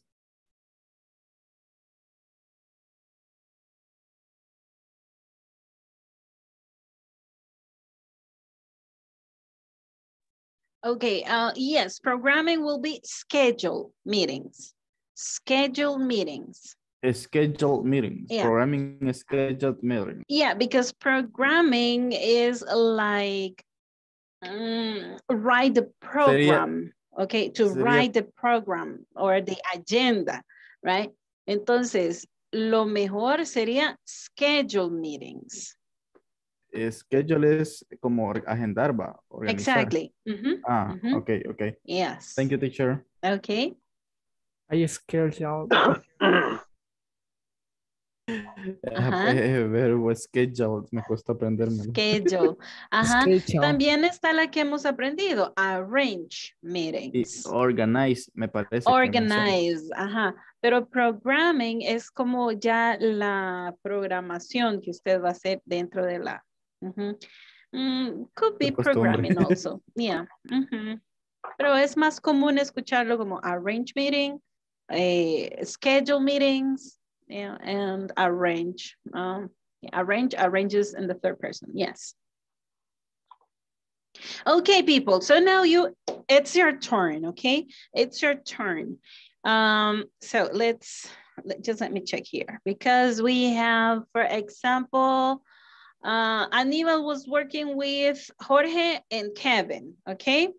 So I'm going to ask Jorge, what's Kevin's daily routine, okay? What's Kevin's daily routine? Jorge? That's Kevin's routine. Yes. Okay, Kevin wake up at 4 a.m. Remember, wakes up. Wakes up 4 a.m. o'clock. It's very soon. Very early, yeah. Okay. Yes. And then take a shower, brush He takes a shower. He takes a shower. And then he's brush her teeth. He brushes Brushes his teeth. his teeth. Yes. Mhm. And then go to the bus station. And He then goes to. O sea, goes la to- idea es que está bien que ponga un conector, Jorge. Está bien que ponga ese conector then y después, ¿verdad? Y entonces. Pero siempre recuerde poner de nuevo el sujeto con el verbo, ¿ok? So, then he goes to, then he takes the, etc. Okay.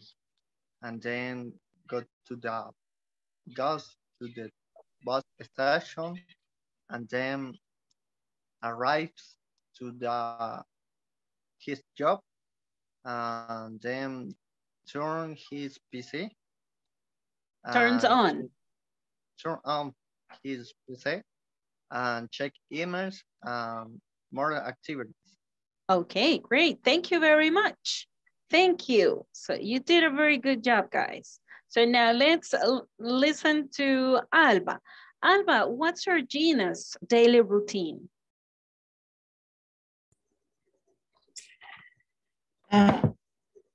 I get up. I have a shower. Okay, she, Georgina, right? Oh. Mm-hmm. She gets up. Yo le voy a preguntar a Georgina. No. Yo le pregunto a usted cuál es la rutina de Georgina. Okay. So, Alba, what's Georgina's daily routine? Nosotros solo ambas nos las dijimos, pero no las copiamos. Oh, ok. O sea, solo ella me dijo. De las que yo copié recuerda. las mías y Póngale se las las iba que recuerda de ella, ¿ok? Póngale las que recuerda. No importa que no sean las 10, but tell me at least what you remember. She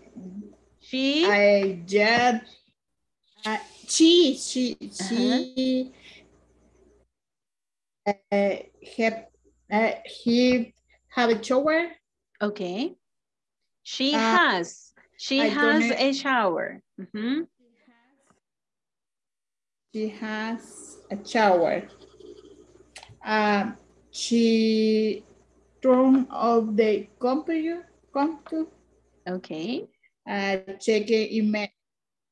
She checking email every day. Mm-hmm. She uses a computer. Okay. Mm-hmm. She have the lunch. Okay. She leave the work. She go the home. Excellent. Thank you very much, Alba. Ok, acordémonos entonces que cuando ya decimos la tercera persona, hay que decir el verbo en tercera persona, ¿verdad?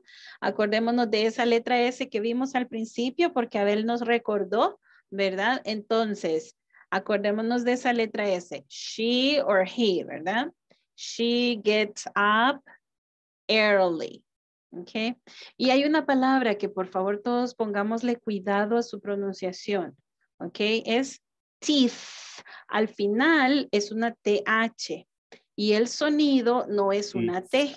Ok, si la pronunciamos como una T, estamos diciendo otra palabra que no queremos decir. Ok, menos las mujeres. Ok, igual si los hombres lo dicen se oye un poco feito, chistoso, ¿verdad? Entonces, no la voy a decir, solo TH al final, como una Z española, entre los dientes y soplamos, entre los dientes la lengua y soplamos así. ¿Ok? Teeth. Teeth. Teeth. Teeth. Yes. Teeth. I brush my teeth. Okay. I brush my teeth. Yes. I brush my teeth. Teeth. I brush My teeth. This. Ok, es una T al principio, pero al final es una como una Z española. Ok. Ok, tengamos ese cuidado, ¿verdad? Ok, bien. Vamos a dejar eso para esta actividad que hicimos, la vamos a corroborar, la van a compartir mañana. Ok. Ahora, vamos a ir, por favor, todos a la plataforma, ¿ok? Para que todos estemos en sintonía de lo que hay que hacer en las tareas ahí, ¿ok? Yo les agradezco un montón a todos porque es cierto, en la plataforma, cuando es de completar, necesita mayúsculas, necesita el apóstrofe correcto, la tecla correcta del apóstrofe, necesita también un punto al final, ¿ok? Tienen que verificar los espacios entre cada palabra, ¿sí? Y pues tenemos que tener ese cuidado, ¿verdad? Aparte pues de no cometer el error. Permítanme que me agarró otra pantalla. Dice que Dígame. del día lunes, yo la tarea del lunes a mi hijo no me agarra 4 y la otra 5, por más que lo puse como le di vuelta para allá, para acá, lo puse yo en diferente manera y no me lo.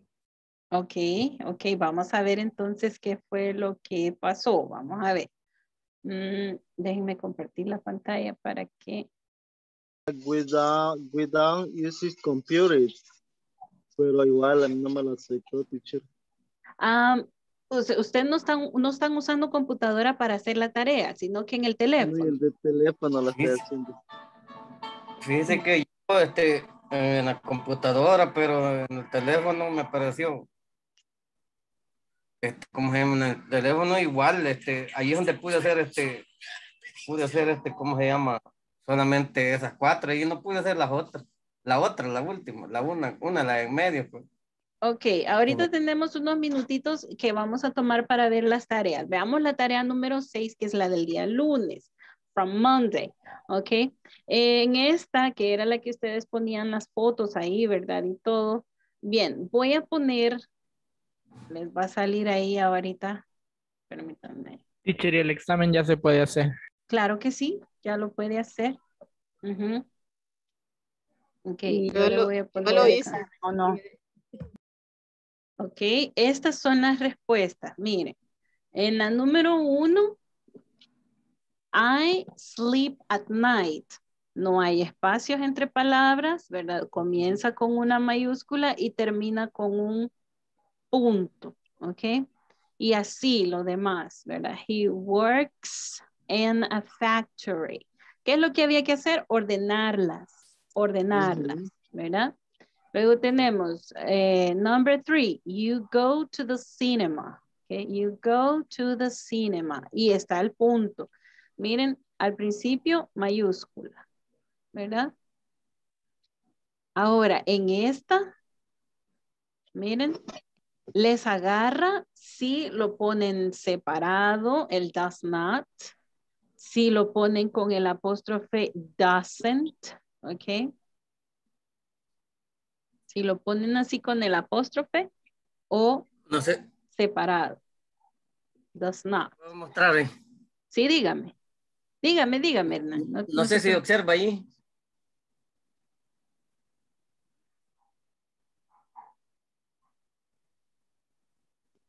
Ok, voy a dejar de, voy a quitar las respuestas y las vamos a ir escribiendo para que vean los problemas que da, porque para que no se me desanimen, sino que le pongamos atención, ¿ok? Es que de esta primera solo fue las 5, teacher, porque las demás, pues todas me quedaron bien, solo las 5 de la 6, de la tarea 6. En las 5 la puede poner como separado, we do not use computer, o, Así lo hice. o puede ponerla como we don't use computers. We don't, así no me parece mala. Y así está. Y lo hice de diferentes formas y igual siempre me aparece en rojo. Igual, de mí esa pregunta yo le hice como... Permítanme que quiero sacar de acá la respuesta. Vamos a ver si me da así nomás. Ok, ya ahorita ya tengo libre acá. Vamos a ver.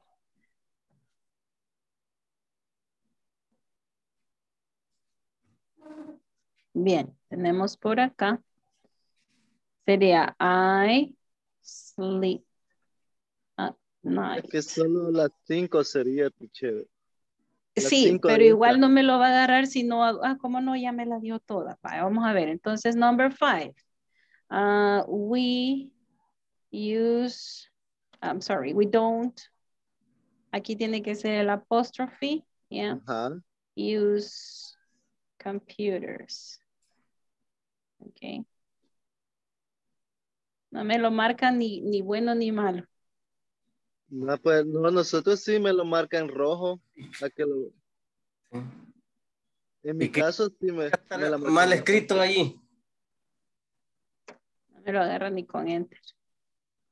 Bueno, por eso les digo que tengo que ir haciendo todo. Vamos a ver. He works in a factory. He Okay. works in a factory. He works in a factory. Y acordémonos del punto final. Yes. Then you, en esta, ¿cómo sería? You go. No, you go. Acuérdense. Ajá. Subject, verb, and complement. You go to the cinema. Oops. Okay. You go to the cinema. You go to the cinema. Vamos a ver cuáles me saca con problema. A ver, she doesn't.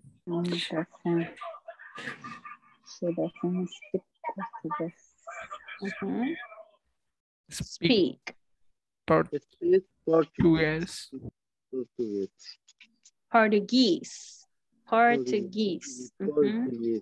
Ok, le vamos a dar. Pero en este no puse el punto, ¿verdad? Bueno, vamos a ver si me lo agarra así. Y si no, vamos a ir haciendo los complementos. Bueno, debería agarrar. Sí, dígame, no. Donde aparecen los videos, al final abajo siempre aparece un espacio para poner una pregunta, dice ahí. Yeah, add a post. Ajá. Hay que hacerlo también. Sí, cuando yo subo la discusión y les aviso, ¿verdad? Cuando lo tienen que hacer. Ahorita ya llevamos varias que ya tiene que hacer. Estaban en la unidad 1. Hoy en la unidad 2 no lo hemos puesto, sino que hemos hecho las actividades en el breakout room. Ok. Ok, esta sería la número 6. Mire si hay algún detalle y tiene que verificarlo. Una de las cosas es que portugués tiene que ir con P mayúscula, si no, no le va a agarrar. Los idiomas van with capital letter, initial. Dígame. Si aquí le agarro la pregunta 5 y la tiene igual así como yo la hice, pero a mí me la tira en rojo. Igual está con el punto y todo. Y me la podría mandar el screenshot. Mándeme el creo screenshot. que es la...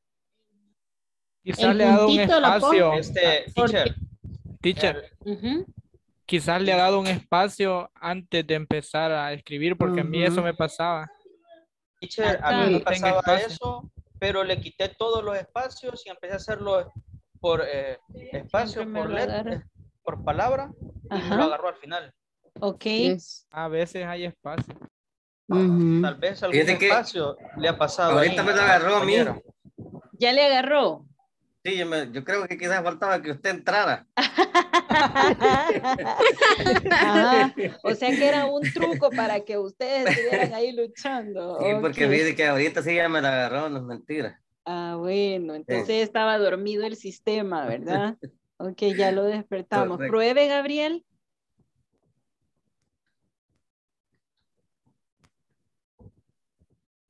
Pruebe usted, Gabriel, para ver si le sale y vamos a ver en la tarea número 7 así rapidito para que nos ubiquemos. En la 7 no había ningún problema.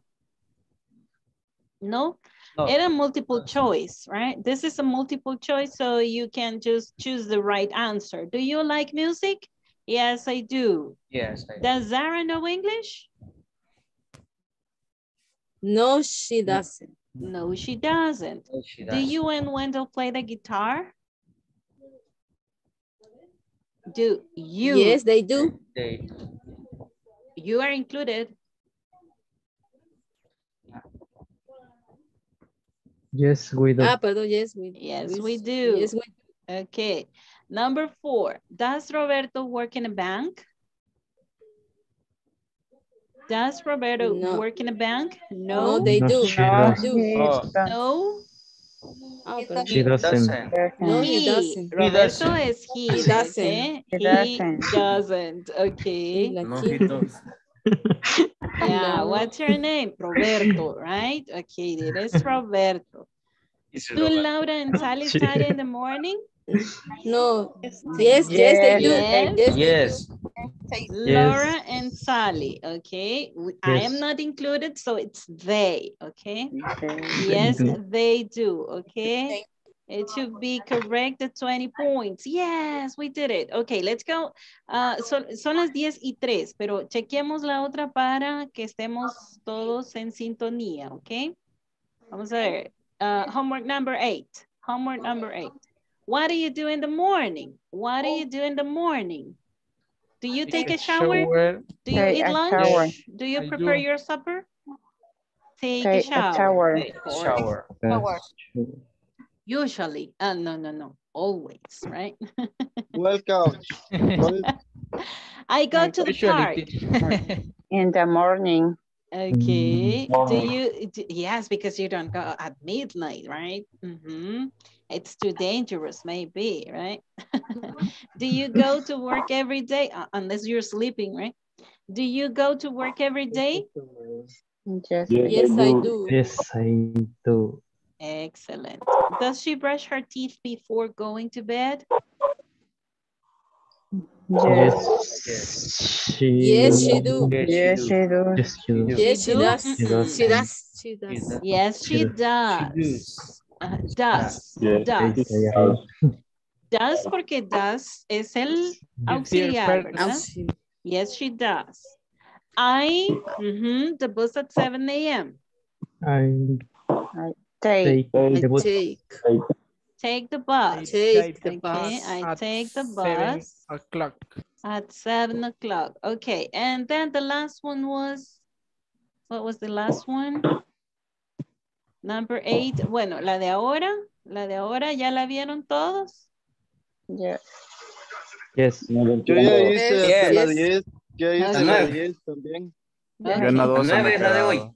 En la homework 12. Okay. Shy,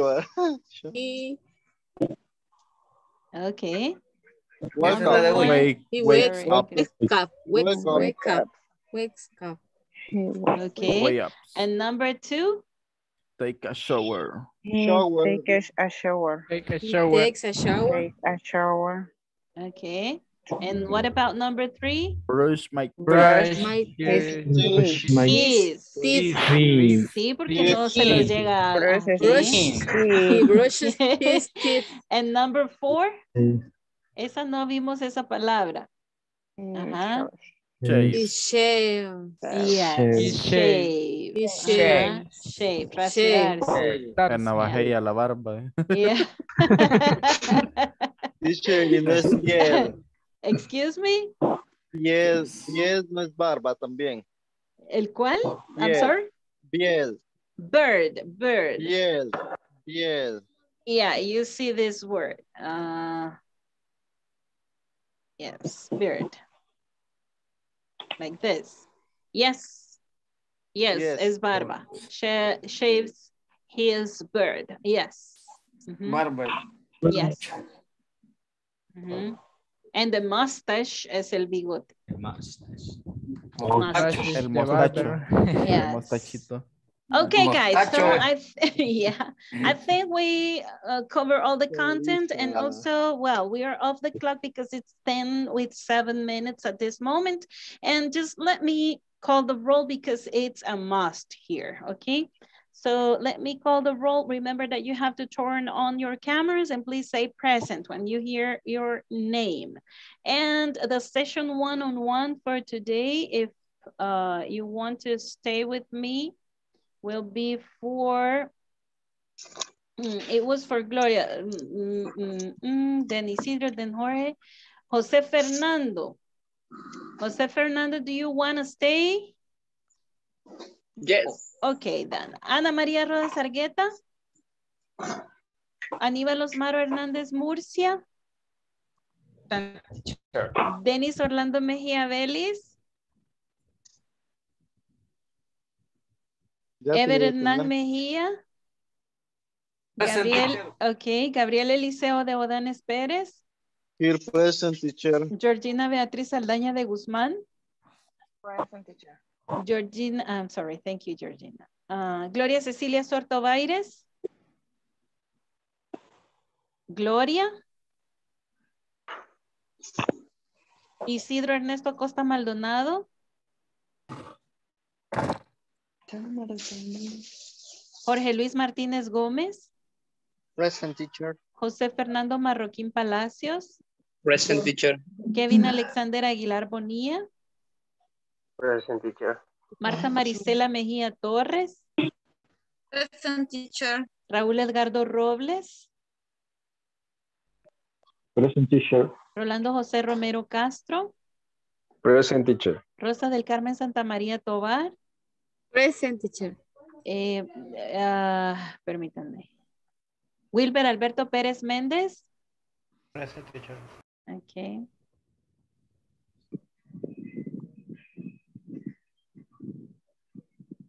Lucía de Los Ángeles Solís Ramos. Present. Alba Janet Jiménez Cabrera. Present. Eric, okay, thank you. Eric Edenilson Escobar Suárez. Present, teacher. José Isabel Izaguirre Mendoza. I don't, Isabel. I'm sorry? Isabel, dijo. Did I say Isabel? Así Yes. dije.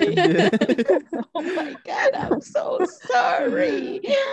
Oh, I'm so sorry. It was José. Ay, discúlpeme, por favor. José Abel. Don't worry. José Abel Izaguirre Mendoza. Okay. Present, teacher. Thank you.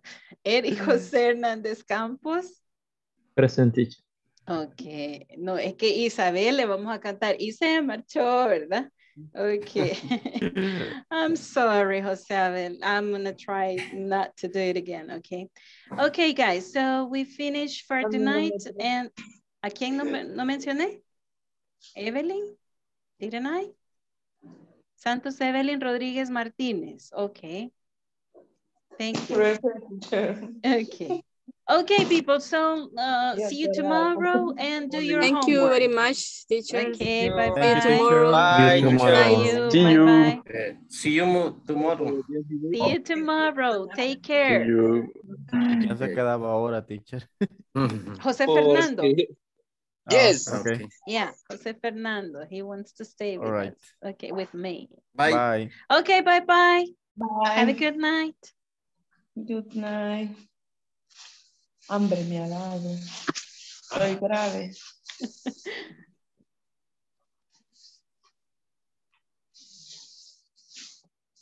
En cuanto me da sueño, me da hambre. Okay, go to have dinner, Evelyn. Okay. Me too. Well, okay, then here we are, Jose Fernando. How are you? How do you feel? Do you have any questions so far? I'm fine. Yes. Más que todo, diferenciar lo de la tercera persona. Okay. Para a la hora de aplicar las diferentes, bueno, Los de I do, I doesn't, y las diferentes conjugaciones, ¿verdad? Entonces, más que todo eso, me pierdo ahí cuando dicen, es que estamos conjugando en tercera persona. Ajá. Entonces, Okay. por ahí está quizás el lado flaquito. Ok. Bien, cuando conjugamos en tercera persona, tenemos que agregarle una letra S al verbo y pronunciar esa letra S, ¿verdad? Solo déjenme mostrarle un slide para que, para ejemplificar. Okay. Las terceras personas, ¿cuáles son? A ver, serían he, she, it. Okay. Esas son las terceras personas. Terceras He, she, it. He, she, it. Ajá. Entonces, siempre que vamos a hacer una oración o decir algo de de la tercera persona, entonces tenemos que conjugar el verbo. Lo conjugamos agregándole la letra S. Ok. Estoy tratando de encontrarla. Aquí está. Ok. Entonces, ¿cuáles son las otras personas que no son la tercera persona del singular? I. Ajá. You. You. We. They. Exactly. Entonces, tenemos oraciones que son afirmativas y oraciones que son negativas, ¿verdad? Sí. En este caso, en este vocabulario que usted mira acá, ya, tenemos una oración sin complemento, ¿verdad? Algunas, que solamente es el pronombre y el verbo, ¿verdad? Que sería una actividad, una acción. Entonces, cuando nosotros utilizamos I o hablamos de tú, hablamos de nosotros, hablamos de ellos, hablamos de mí, ¿verdad? En ese caso, no sufre ninguna alteración el verbo, ¿ok? Ok. No sufre ninguna alteración. Entonces, el verbo se usa en su forma base. For example, I wake up, ¿ok? I wake up. Así como es el verbo, así se usa. I get up. I live home. Yeah. I get to work. I get to work. I have breakfast. Y así usted mira que todos estos. Ahora, por ejemplo, una actividad que usted hace, you schedule appointments, for example. You answer the phone. Ok, me voy a estas. ¿Verdad? You schedule appointments. Ahora, digamos que usted y yo seríamos nosotros, right? Yes, So, we check the email every day. Okay? Cuando, we check. Teacher, cuando yo, por lo menos, cuando yo hablo de mí, no sufre alteración el verbo. No, no digo, sufre. I wake up. O wake up. I y wake si yo up. digo you. No sufre alteración. Tampoco. No, solo va a sufrir la alteración cuando sea, por ejemplo, ok, mi profesor, he, ok, he wakes up. Ahí sí sufre la alteración. She gets up. Okay. Teacher, entonces, quiero entender acá. Dígame. Quiero entender que mi confusión es la siguiente. ¿Cuándo saber que es tercera persona? Pero según su explicación entiendo, según su explicación entiendo es cuando hablamos a alguien ajeno a nosotros que no intervenga con nosotros directamente. Exactamente, estamos hablando de alguien más. Yeah. Someone else. Cuando decimos he teacher. No. Por ejemplo, yo soy su teacher, ¿verdad? Entonces digamos que yo no estoy en la conversación y usted le está contando algo a alguien, ¿ok? My teacher, it's a she, right? My teacher organizes meetings, okay? My teacher writes a report, okay? Ahí, usted le está contando a alguien de mí, entonces My teacher takes out the garbage, okay? Takes out the garbage, for example. Ahí, Okay? ahí es donde sufre la alteración el verbo. Exactamente. Entonces, la cuando S. se refiere a she o a he, que hace la acción. Cuando she or he son el sujeto, entonces le ponemos la letra S. Mire. Acá tenemos algunas actividades ya en tercera persona, entonces leámoslas así. He writes letters. Ok, la vamos a unir. Ajá. Ahora, si las unimos, quedaría así. He writes letters. He writes letters. Ajá, es en tercera persona, ¿ya? Y es afirmativa, ¿ya? Sería ella. Él. Perdón, él. Escribe cartas. Okay. Y que miren, en español nosotros tenemos la conjugación, ¿verdad? Yo escribo. Tiene una O al final, porque el verbo es escribir, ¿verdad? Termina en ir. Entonces la raíz escribe, ¿ya? Entonces, yo escribo. Para yo es con la O, ¿ok? Para tú escribes. Es ES al final, ¿ok? Y así cambia, ¿verdad? Él escribe una E. Ok, esa terminación que nosotros tenemos en español para todos los pronombres, en inglés solamente esa terminación viene para la tercera persona que sería he or she. De ahí los demás quedan en forma base. Ok. Yes. Entonces, tenemos acá, por ejemplo, vamos a escribir una de estas. A ver, ármeme usted una. De la que tenemos aquí. Sí. She or he. Okay. Se la puedo decir porque no creo que pueda escribir, pero... Ok, dígamela y yo la escribo. Podría ser she organizes meetings.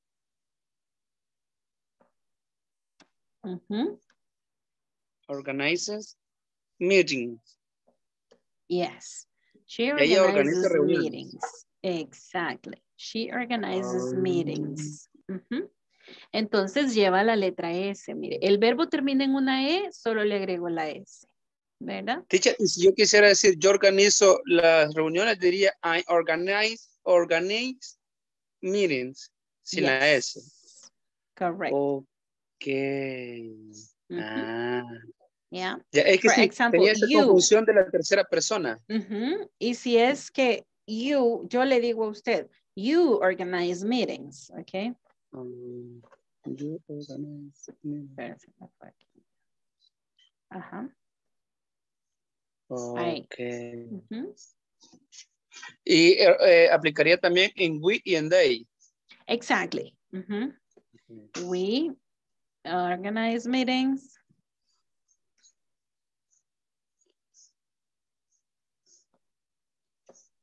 Okay.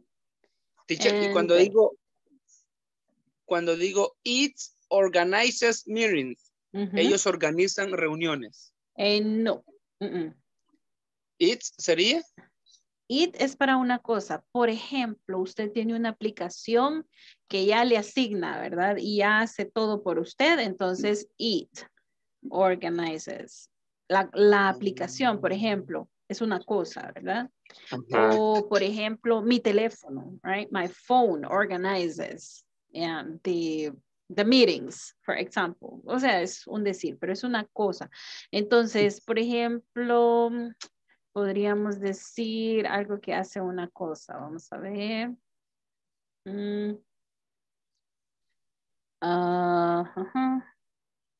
Ok, digamos en Excel, ok. Excel es una aplicación, podríamos usarla, ok. Excel balances the accounts, ok. Cuadra las cuentas en automatically, ok. Automáticamente, ok. Yes. Excel balances the accounts. Just that. Este Excel se puede sustituir por it. Porque es una cosa. ¿Ok? Es una cosa. Puede ser un animal también. Puede ser un perro, un gato, whatever. animals. Y cuando dice it balances the accounts, ¿cómo lo traduzco así? Así. Cuadra las cuentas solamente. Cuadra las cuentas. Ok, entonces it lo ocupamos cuando nos referimos a algo que no sea una persona. Exactamente. Exactly.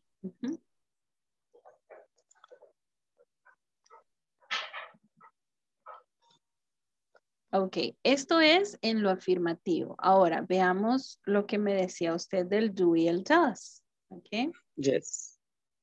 El do aplica como los que no sufren alteración. ¿Cuáles son esos? I, you, we, they. Para ellos vamos a utilizar do. Ok.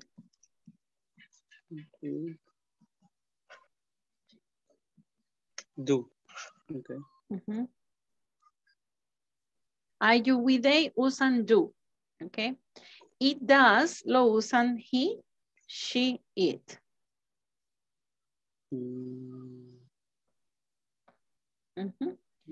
Por ejemplo, es el do, como es un verbo que nos ayuda, se llama un helping verb, auxiliary verb.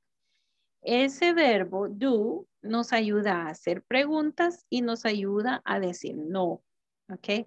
Entonces veamos primero lo de no. Sería I don't write letters. ¿De dónde viene este don't? Es do not. ¿Ok? Do not. I don't write letters. ¿Ok? Y la tercera persona, por ejemplo, si usted no estuviera aquí y usted sí escribe cartas y yo estoy hablando con alguien más, yo voy a decir, Fernando doesn't, ¿ok?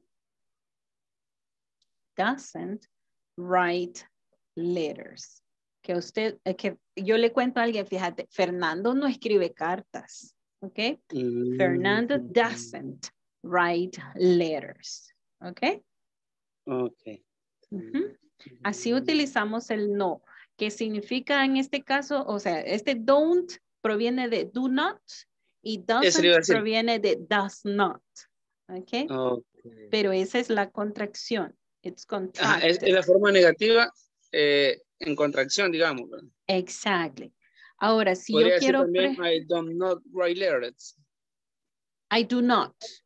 I do not. Do not. No se puede decir don't not porque está negando dos veces. Entonces sería I do not write letters. Okay. I do not write letters. Okay. Do not write letters. Para sonar más fluido es que cuando usted habla contractado, ok, habla uniendo. Entonces sería I don't. Suena mejor, suena más común. Ya que este se usa más cuando usted va a ponerle fuerza, ¿verdad? I do not write letters. Ahí sí hago un énfasis. I emphasize what I'm saying. So I do not write letters. Pero en una forma normal, común, de everyday, okay, es I don't write letters. I don't write letters. I don't write letters. Yes. There you are. I don't know.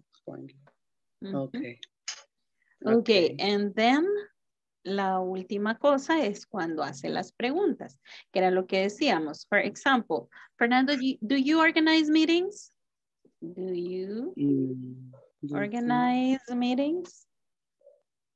No, I don't. Exactly. Entonces, hacemos una respuesta corta, right?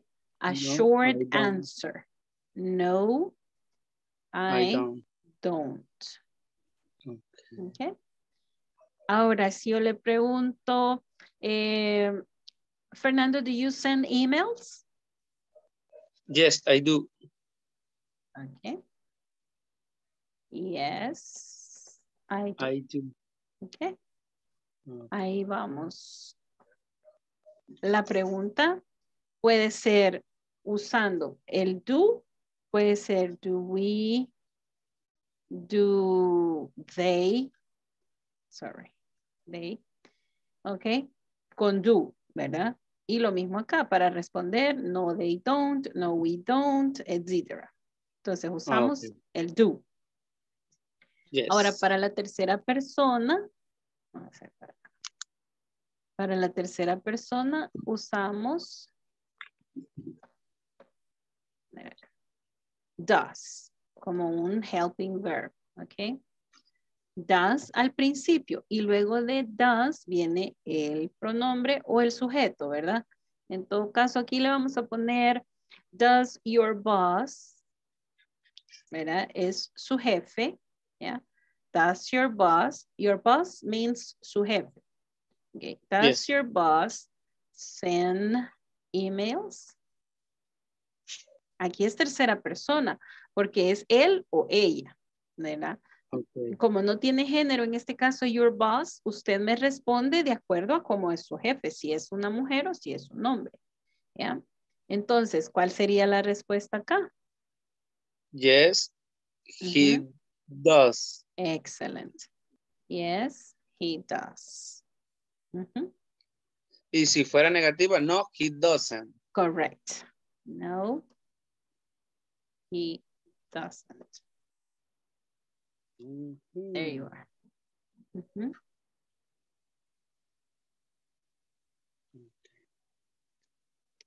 Vamos a hacer un screenshot. Okay. Okay. Sí, sí.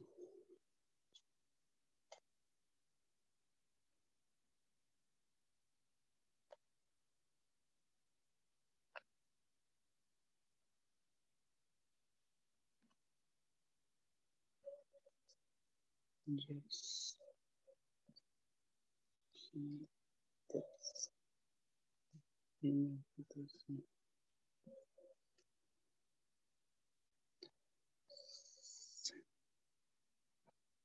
Okay, teacher. Okay. Oh, sí, ya está más claro. Okay, here we go. Well, then remember to do your homework. And I think we, well, see you tomorrow. Okay? See you tomorrow. Okay, then, Jose. Okay. Have Thanks, a good teacher. night. Bye-bye. Good night. My pleasure. Bye.